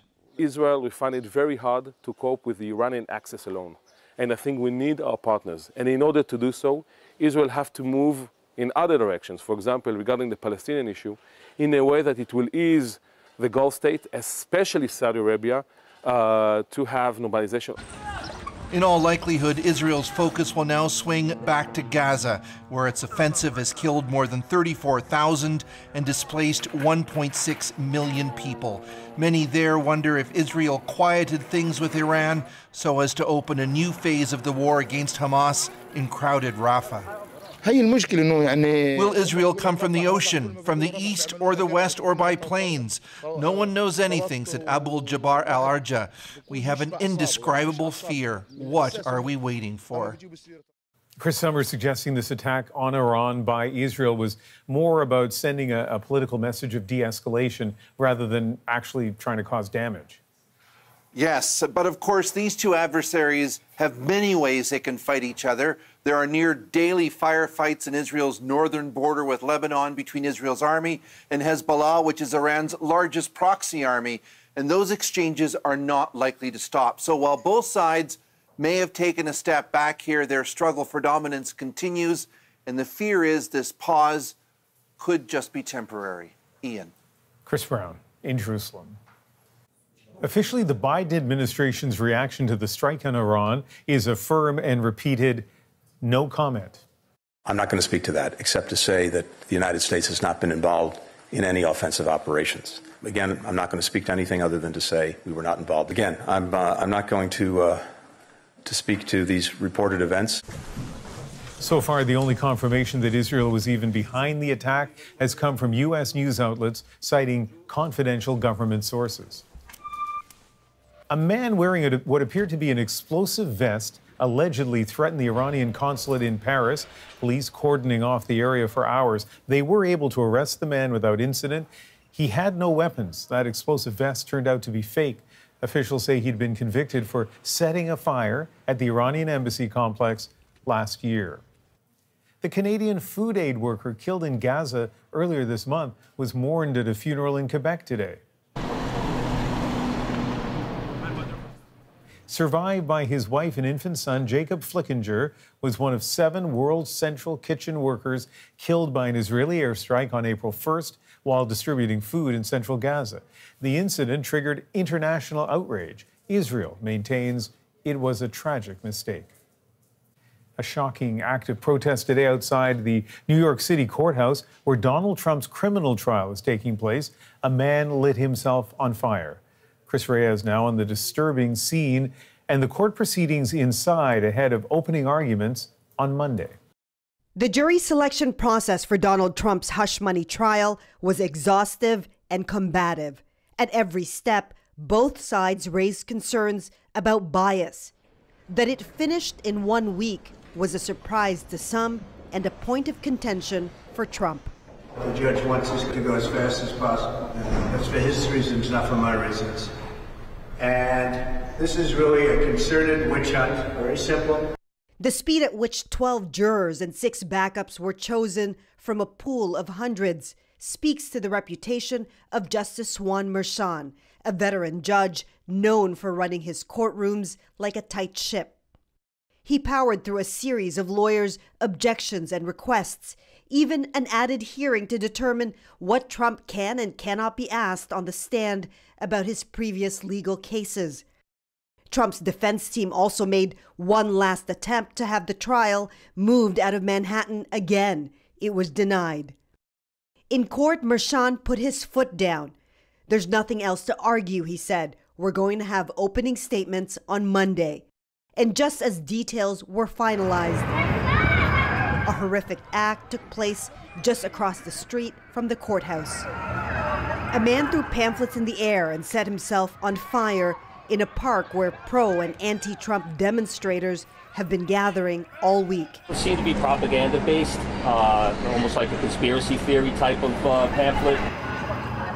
That man is now in critical condition. Police are investigating his background and possible motivations. And Chris, you were outside the courthouse when this happened. That's right. It happened right behind where we're standing. And Ian, it was shocking and scary to witness that incident. I think it was a reminder that no matter how much security there is here, there's just no way that law enforcement can anticipate every single threat, especially for a case like this one that attracts so much attention. We're told they're going to be reviewing their security protocols this weekend. But remember, the challenge is that we're in downtown Manhattan, densely packed, and many of the areas around the courthouse are still open to the public. Chris Reyes in New York City. Prime Minister Justin Trudeau is out selling the federal budget today, speaking with students in Victoria about the $4.6 billion towards education and research. We need to attract, develop, and retain Canada's top research talent, and this is exactly what these measures will do. Half of the proposed funding will go towards post-secondary scholarships, research grant funding, and fellowships. The appearance was Trudeau's first since the budget was unveiled on Tuesday. A warning tonight from a group of Canadian cancer doctors. They say lives are at risk because family physicians are using outdated cancer screening guidelines. As Marina von Stackelberg shows us, experts want the national standard rebuilt. Carolyn Holland often wonders how life would be different if she'd gotten a mammogram. Diagnosed with breast cancer at 43, Canada's guidelines recommended against one. Had I been able to access screening at 40, this wouldn't have been my outcome. By the time she found the lump, the cancer was advanced, requiring aggressive chemo and a double mastectomy. This shouldn't be happening, and this shouldn't happen to other women. A group of cancer experts say the national screening guidelines, created by a task force of family doctors, are up to a decade out of date. Some provinces have gone against them in creating their own screening programs. But unfortunately, a lot of family physicians are taught and trained to follow the task force guidelines. Family doctor Anna Wilkinson, who also treats cancer patients, says the national guideline on breast cancer relies on old research. One trial was 1963 that they're using to determine whether we screen women today. And that is completely irrelevant at this point. The guidelines lag behind other countries. For example, Canada's task force still recommends against screening for HPV and against a blood test for prostate cancer. I think they are harming Canadians because they are leading us to diagnose cancers at a later stage when we know survival is worse and when the costs of treatment are more. The task force says there is a risk in screening too much. It could prompt treatment that's more harmful than the cancer itself. The group does consult with cancer experts, but those experts don't set the guidelines. Someone who's been researching and advocating in the breast cancer or prostate cancer field for their whole career might have a different view than a neutral group that is trying to make recommendations for family doctors. You're not saving us from harms, you're putting us in harm's way by denying us screening. Carolyn Holland says patients like her deserve to know. Marina von Stackelberg, CBC News, Ottawa. 3 people, 2 of them teenagers, are facing charges after a string of recent carjackings in the Toronto area.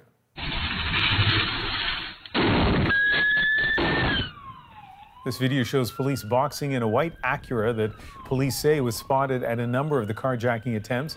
3 suspects then ran away before they were arrested. Police say one of them tossed a loaded gun. An 18-year-old, a 15-year-old, and a 16-year-old now facing multiple gun and property charges.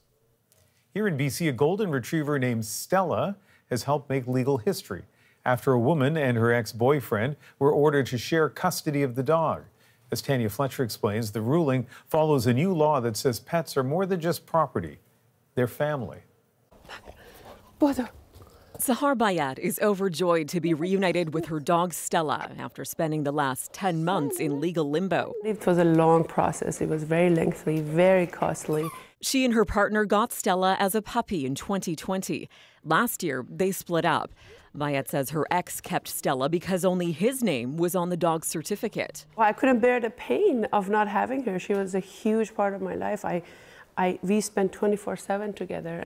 She was so devastated she wound up getting another dog, Lola, as the legal process unfolded. Their case ultimately became the first of its kind to go before the BC Supreme Court. Bayat hired lawyers, paid $60,000 in legal fees, and eventually the judge ordered joint custody. I'm very, very thankful for the new law because, you know, these days dogs are just like kids to everyone else. They are my kids, and I will fight tooth and nail for them. The landmark decision comes 3 months after BC updated its Family Law Act, now recognizing pets not as property but as members of the family. Before, it was simply whoever owned the pet got to keep the pet. Now the courts will consider 8 relational factors under the new legislation. We're seeing how the pet fits into the family setting. Is there a bond with the child? Who really cared for the pet? Who picked up the poop? I mean, it's not as simplistic as, say, the ownership of a bicycle. Victoria Schroff is a lawyer who specializes in animal rights and was consulted by the province in making these changes. She says BC is the first to pass such legislation, and other provinces have since approached her to help bring in similar laws. I'm really excited with the prospect of BC having set up a big precedent in legislation for other provinces to follow potentially. Yes. As for Bayat, it was all worth it. It was all worth it. Honestly, I would do it all over again for her. Tanya Fletcher, CBC News, Surrey, BC. To India now, where millions of people cast their votes today as the world's largest election kicked off its 6-week process. The Prime Minister, Narendra Modi, is widely expected to secure a rare third term in office. As our South Asian correspondent Salima Shivji shows us, that's exactly what many voters want. The lines ebb and flow in India's north. For this, the first of 7 phases of voting in the biggest election the world has ever seen. It's my duty to vote, Salma Dilshad says, or else nothing changes. One family arrived 15 members strong with a singular purpose. The Prime Minister, Narendra Modi, is the best, this matriarch says. He'll get a massive majority. Looking at the polls, few doubt that Modi will capture a rare third term. This polling station is in Uttar Pradesh, India's most populous state, with more people living here than in some countries like Brazil and Pakistan. It sends the most MPs to India's parliament, and it's right in the center of the country's Hindi heartland, where Narendra Modi is very popular. There's a frenzied devotion at many of his rallies. His supporters adore him. Modi, our God, has done very good work, he says.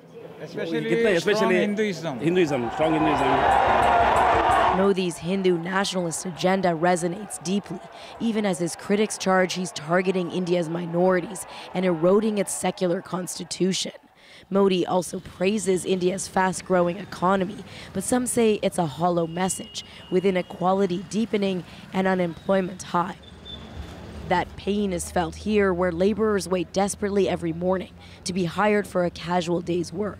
What has the Modi government done for the poor? Nothing, this man says. Others fear further divisions. All Modi has done is divide Hindus and Muslims, this young man says. That's how he works. But most see the opposition banded together in a fragmented alliance as facing an uphill battle in this election against a dominant, if polarizing, prime minister. Salima Shivji, CBC News, Muzaffarnagar, Uttar Pradesh. Almost 1 billion people are registered to vote in this general election. As you might imagine, that comes with some very challenging logistics. Salima will be back a little later in the show with that part of the story.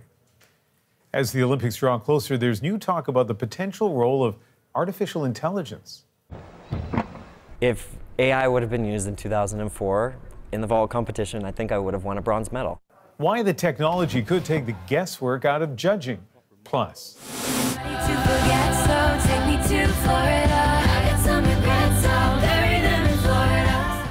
a double dose of Taylor Swift. How that surprise is already helping her break records. And a surfer looks to make history against an absolute mammoth of a wave. The ocean was very angry and very powerful. We're back in 2.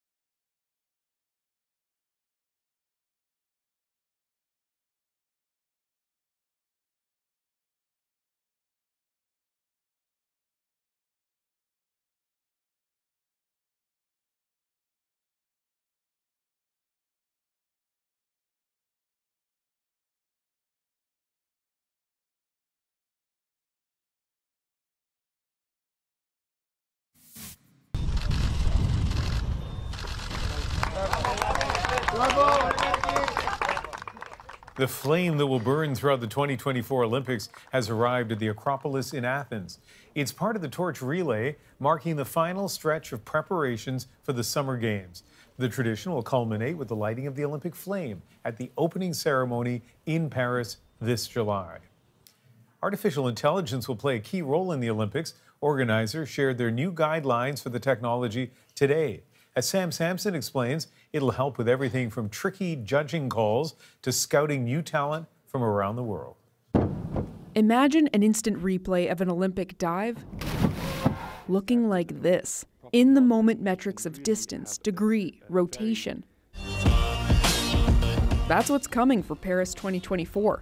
The International Olympic Committee rolled out an artificial intelligence plan for the Games, including judging tools. AI will, of course, help to provide additional information to judges to score in a more informed way. Now, this all has to be done in a way to protect the integrity of the athletes' results. Crucial. So important for him to nail this one. Some athletes believe AI could eliminate judging errors or biases, like Kyle Schufelt. The Canadian won gold in 2004 on the floor and almost won bronze in the vault. But in a controversial decision, a judge gave an opponent who fell a higher score. If AI would have been used in 2004 in the vault competition, I think I would have won a bronze medal. Schufelt says AI will add fairness, but there still has to be some heart. I would be scared if at a competition a bunch of like R2D2s beep, beep, beep, beep, beep, come rolling into the competition and those are your judges. I wouldn't trust that. But when you have a combination of humans and the robotics and the technology, I think that that is like a really nice balance. Ahead of the upcoming Youth Olympics, the IOC used AI to find new talent, future Olympians. It's a seed of encouragement possibly needed in modern times. With social media now and the way kids operate, if they don't have some sort of instant knowledge, they move on really quickly. If AI helps them to acknowledge that their talent does exist, I think it's hugely beneficial. While the IOC highlighted the potential benefits of AI, they were clear. He's got the gold medal! Artificial intelligence isn't meant to replace athletes. Gold for Canada! The humanity of the Games will remain untouched. And she can't see it, now she can! Sam Sampson, CBC News, Regina. Taylor Swift is taking the world by storm yet again after a last-minute twist during the release of her new album.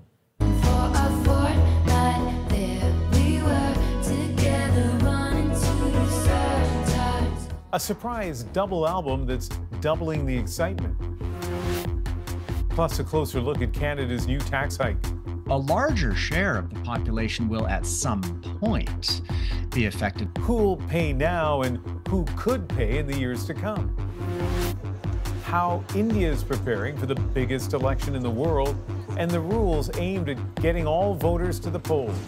Meet the Indian man who gets his very own voting booth. The National breaks down the stories shaping our world.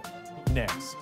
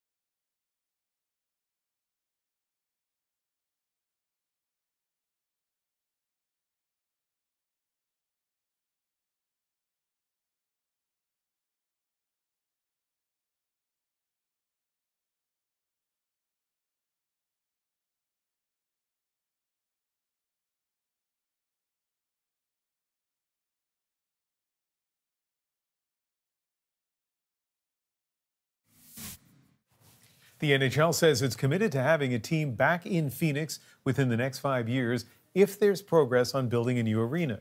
The Coyotes played the last 2 seasons in a small rink on the Arizona State University campus. It's not fair to the players on the Coyotes. It's not fair to the players on the other teams that come in. It's not a major league facility. And the prospect of possibly playing playoff games there or a Stanley Cup final, it just didn't work. The sale and relocation of the Coyotes to Salt Lake City was approved yesterday. The former owner plans to bid on land for a new arena in Phoenix in June. That's the first step to potentially having a team back in the city. After months of speculation and anticipation, Taylor Swift's latest record is already breaking records. As popular as she is prolific, this is her 11th studio album. And as Ithel Musa shows us, Swifties are getting even more than they expected. 5, 4, 3.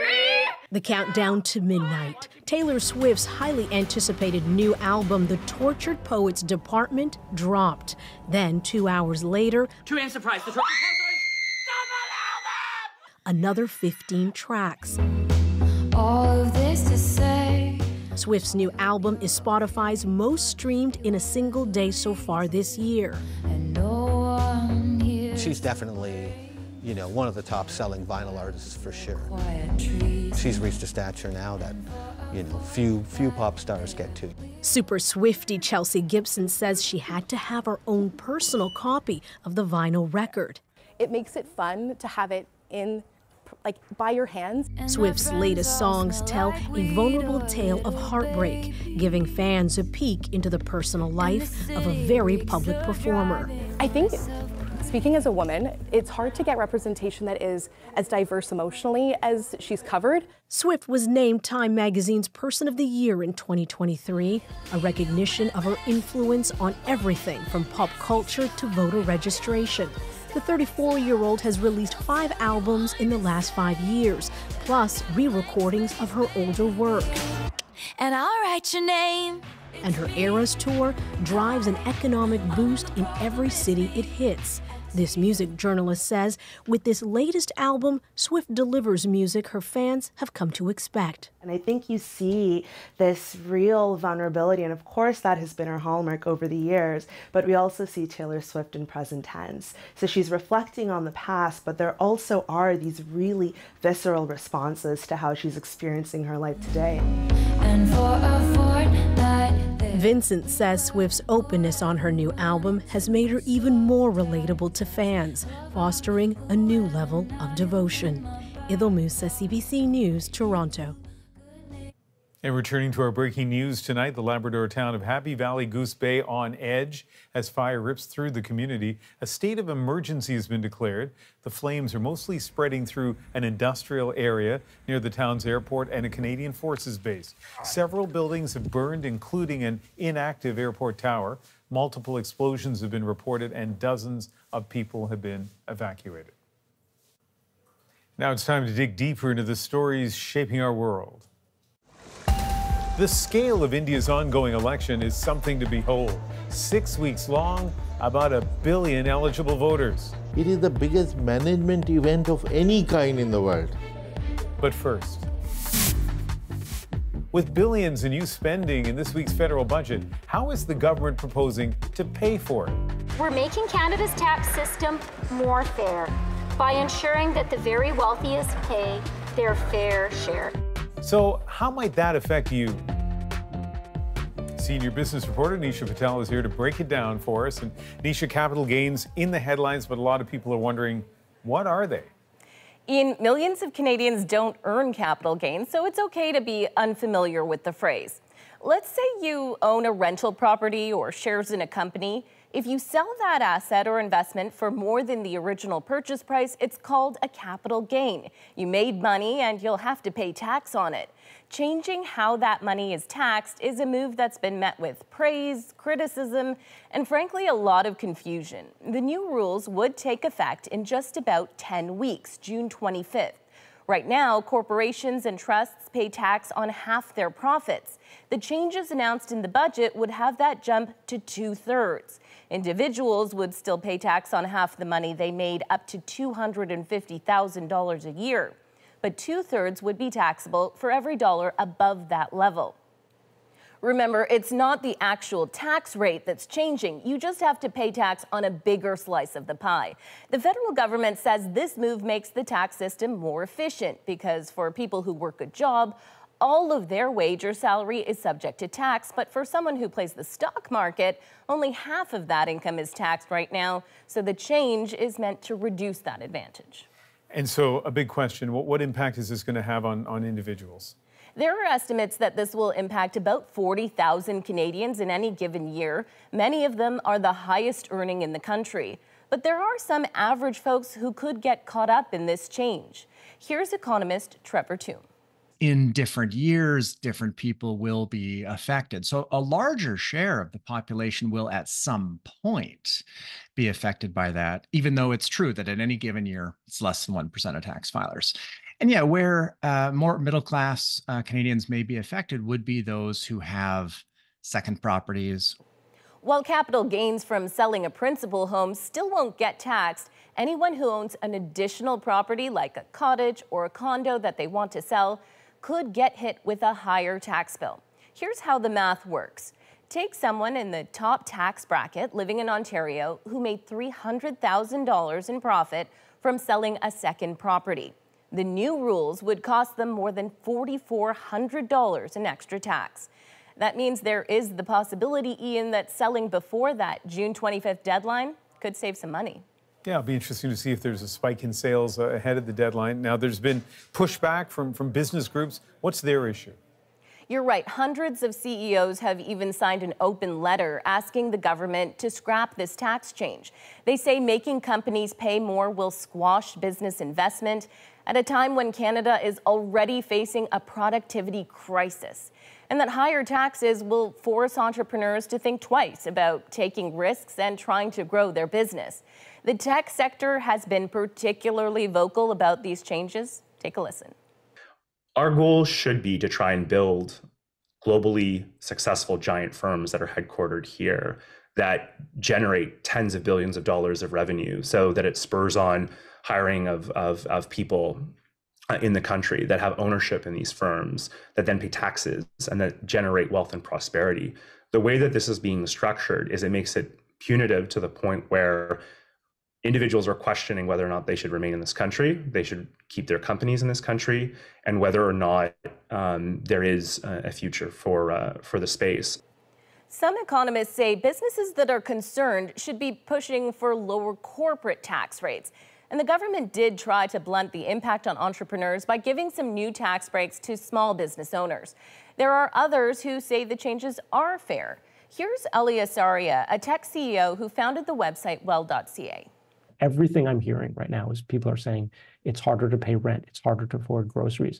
And so if we could all step back and talk about how do we make it easier to live in Canada so that we can all, invest in ourselves and invest in our companies, that's a more important question than how do we help the top 0.313% of Canadians make more money. So there is a diversity of opinion on this, Nisha. Taking all these points of view into account, or most of them anyway, what should Canadians start thinking about? Ian, there can be a lot of money involved and a lot of moving parts when it comes to taxes. Canadians who may have to make some big business decisions in the weeks ahead should talk it through with a financial advisor. Nisha Patel in Toronto, thanks. Getting more housing was a big focus of the federal budget for buyers and renters. Rent increases are a concern everywhere. In Ontario, landlords need to apply for certain heights. Now CBC News is seeing data that give a picture of who they are. Sarah McMillan has those details. This apartment has been home for Michael Quadra and his parents for more than 2 decades, but living here on their tight budget is becoming more challenging. The building owner recently notified the family their rent could be going up more than $65 a month. That's $25 more than they were expecting. With food prices also going up, with everything else getting more expensive, that is just more ways that our budget is getting squeezed out of us. This building is rent controlled. Landlords can only raise the rent a certain amount each year. This year it's set at 2.5%. But landlords in Ontario can apply to raise the rent above that guideline in certain cases, including to help cover major capital costs. In Quadra's case, the work at his building included elevator modernization and roof repair. They want to repair something that they neglected and then pass on the charges to us. Tenants and their advocates have organized protests and rent strikes because of above-guideline rent increases, or AGIs. Now we're learning more about which companies are applying for AGIs most often. CBC analyzed data from the first 8 months of 2022 from the Landlord and Tenant Board. There were 470 AGI applications. More than a quarter came from 5 landlords. Well ahead of the pack was Quadra's landlord, Starlight Investments, which alone accounted for nearly 10%, with 46 applications. Next, there was RealStar with 25, BCIMC, which has properties managed by Quadreal, with 22, Homestead with 15, and Hazelview with 14. This lawyer works with low-income clients. She says she's not surprised by the data. They reflect the fact that rental housing is being concentrated in fewer hands and in the hands of financial investors who have the stated and admitted purpose of generating a profit and generating a maximum profit for their investors.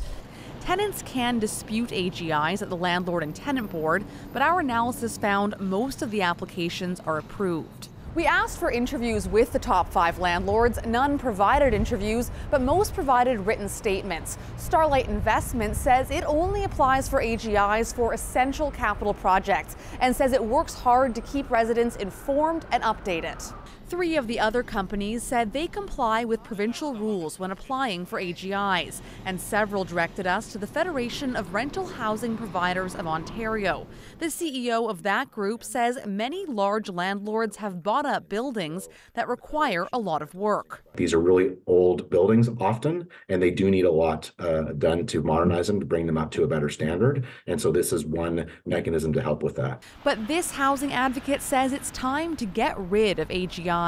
The question is not whether buildings need to be upgraded or maintained. The question is who should be paying for this work. We asked the Ministry of Housing if it's considering any changes to AGI rules and if it's concerned that large corporate landlords are responsible for a significant portion of applications. The ministry did not answer those questions. And Sarah, what's the situation outside Ontario?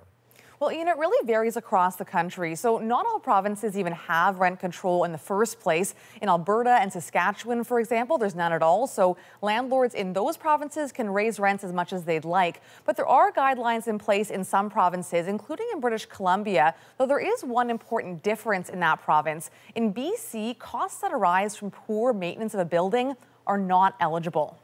And you met a lot of people as you were gathering this story. What struck you most about it? Well, Ian, there is a lot of advocacy right now around tenants' rights, so certainly above guideline rent increases have been in the news.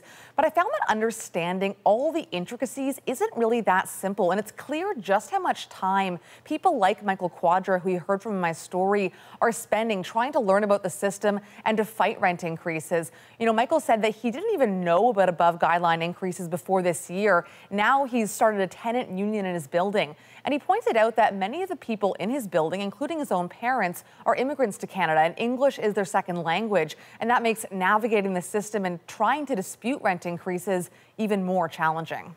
Sarah McMillan in our newsroom in Toronto. India's massive population is setting the stage for a massive election. Can't get any bigger. The only thing which can get bigger is our own election next time. How the high-stakes vote is expected to play out.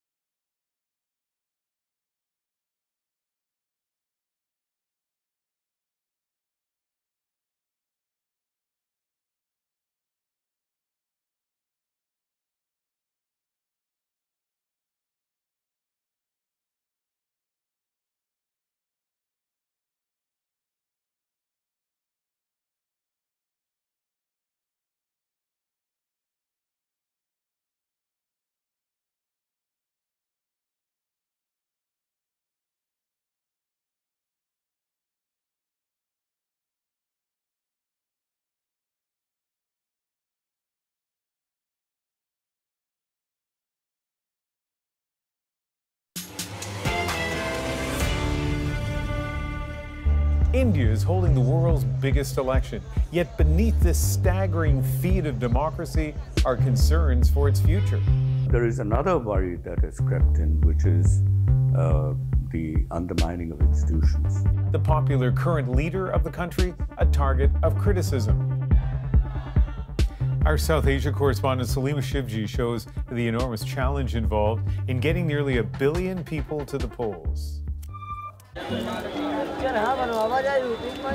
A weekday evening at a busy market in India's capital. And while the focus here is on finding good deals on shirts and shoes, not on casting a ballot, it still gives you a sense of just how many people live here and what it takes to pull off the complicated logistics of the world's biggest election. It's certainly that. There are nearly 1 billion eligible voters here in India, 968 million to be precise, and getting them to the polls is a mammoth task. Indian election is not only the biggest election in the world, it is the biggest management event of any kind in the world. The logistics are mind-boggling. He would know. That's S.Y. Qureshi, a former head of India's election commission. And he wants to focus on that number, almost 1 billion voters. That's more than the populations of the US, the European Union, and Russia combined. India's election officials go door to door in the years between votes to update the country's electoral roll. So reaching out to 1 billion people, it can't get any bigger. The only thing which can get bigger is our own election next time. 5 years later, it will be even bigger. So that's what it is. At least 1 million polling stations.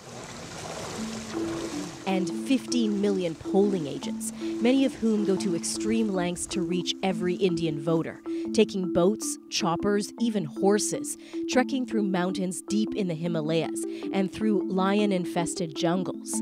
Sometimes a team travels 70 kilometers to set up a booth for just one person.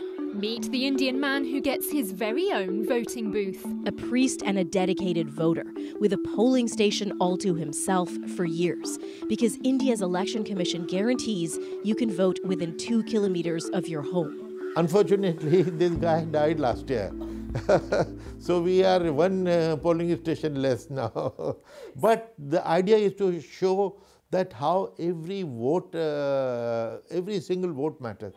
Security also matters, and that's why India's election happens in phases. 7 days of voting spread out over more than 6 weeks in 543 ridings crisscrossing the entire country.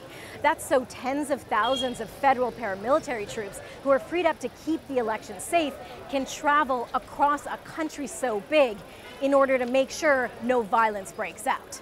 As for the politics of it all, there's deep support in many quarters for Narendra Modi, Prime Minister for the last decade, gunning for a 3rd straight term. His power well entrenched and his popularity unparalleled.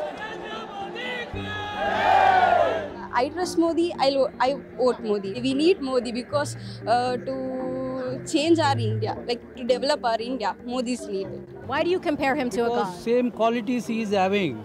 He is selfless. He works only for the people.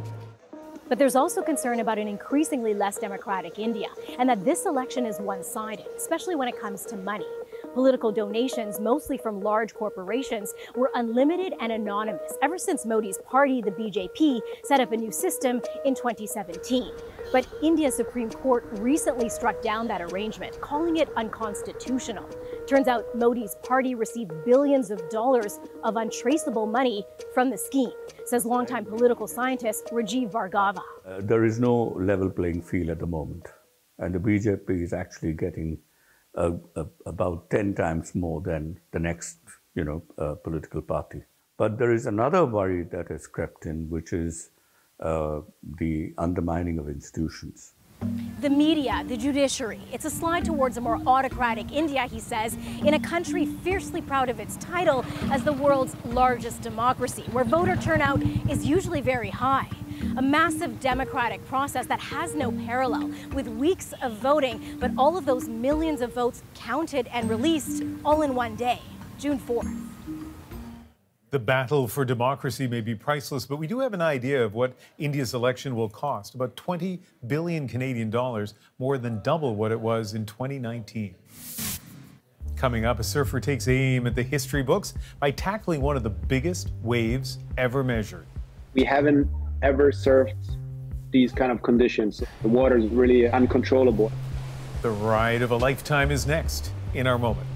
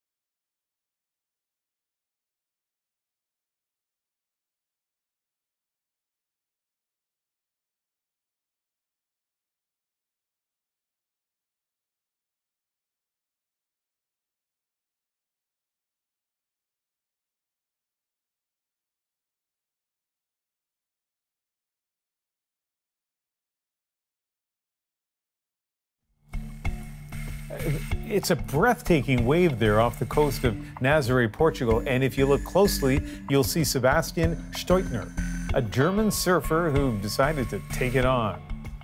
Steutner already broke the record for riding the tallest wave 3 years ago, set at that same Portuguese location.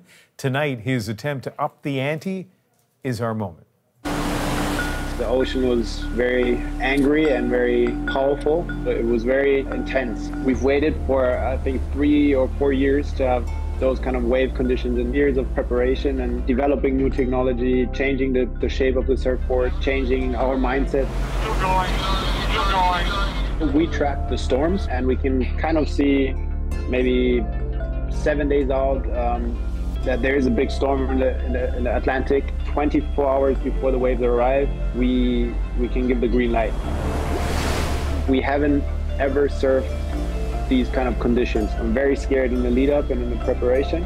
The water is really uncontrollable, but it's very enjoyable for me. I have zero fear in the moment, and it's just letting go of everything and just charging into the wave.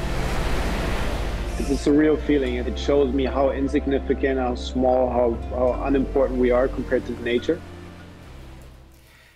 I know nothing about surfing, but those kinds of videos are mesmerizing. And again, as I'm kind of reading up, learning about this, how big that wave is, whether in fact it is a record, is not an easy thing to determine. And so whether he set a record, he says, may take months as they deal with the metrics of it, trying to make sure that the measurement that they've come up with drones is in fact verifiable. Thank you for being with us. You can watch anywhere, anytime on the free CBC News app and subscribe to the National's YouTube channel. I hope you join me Sunday for Cross Country Checkup and The National. I'm Hanomansing in Vancouver.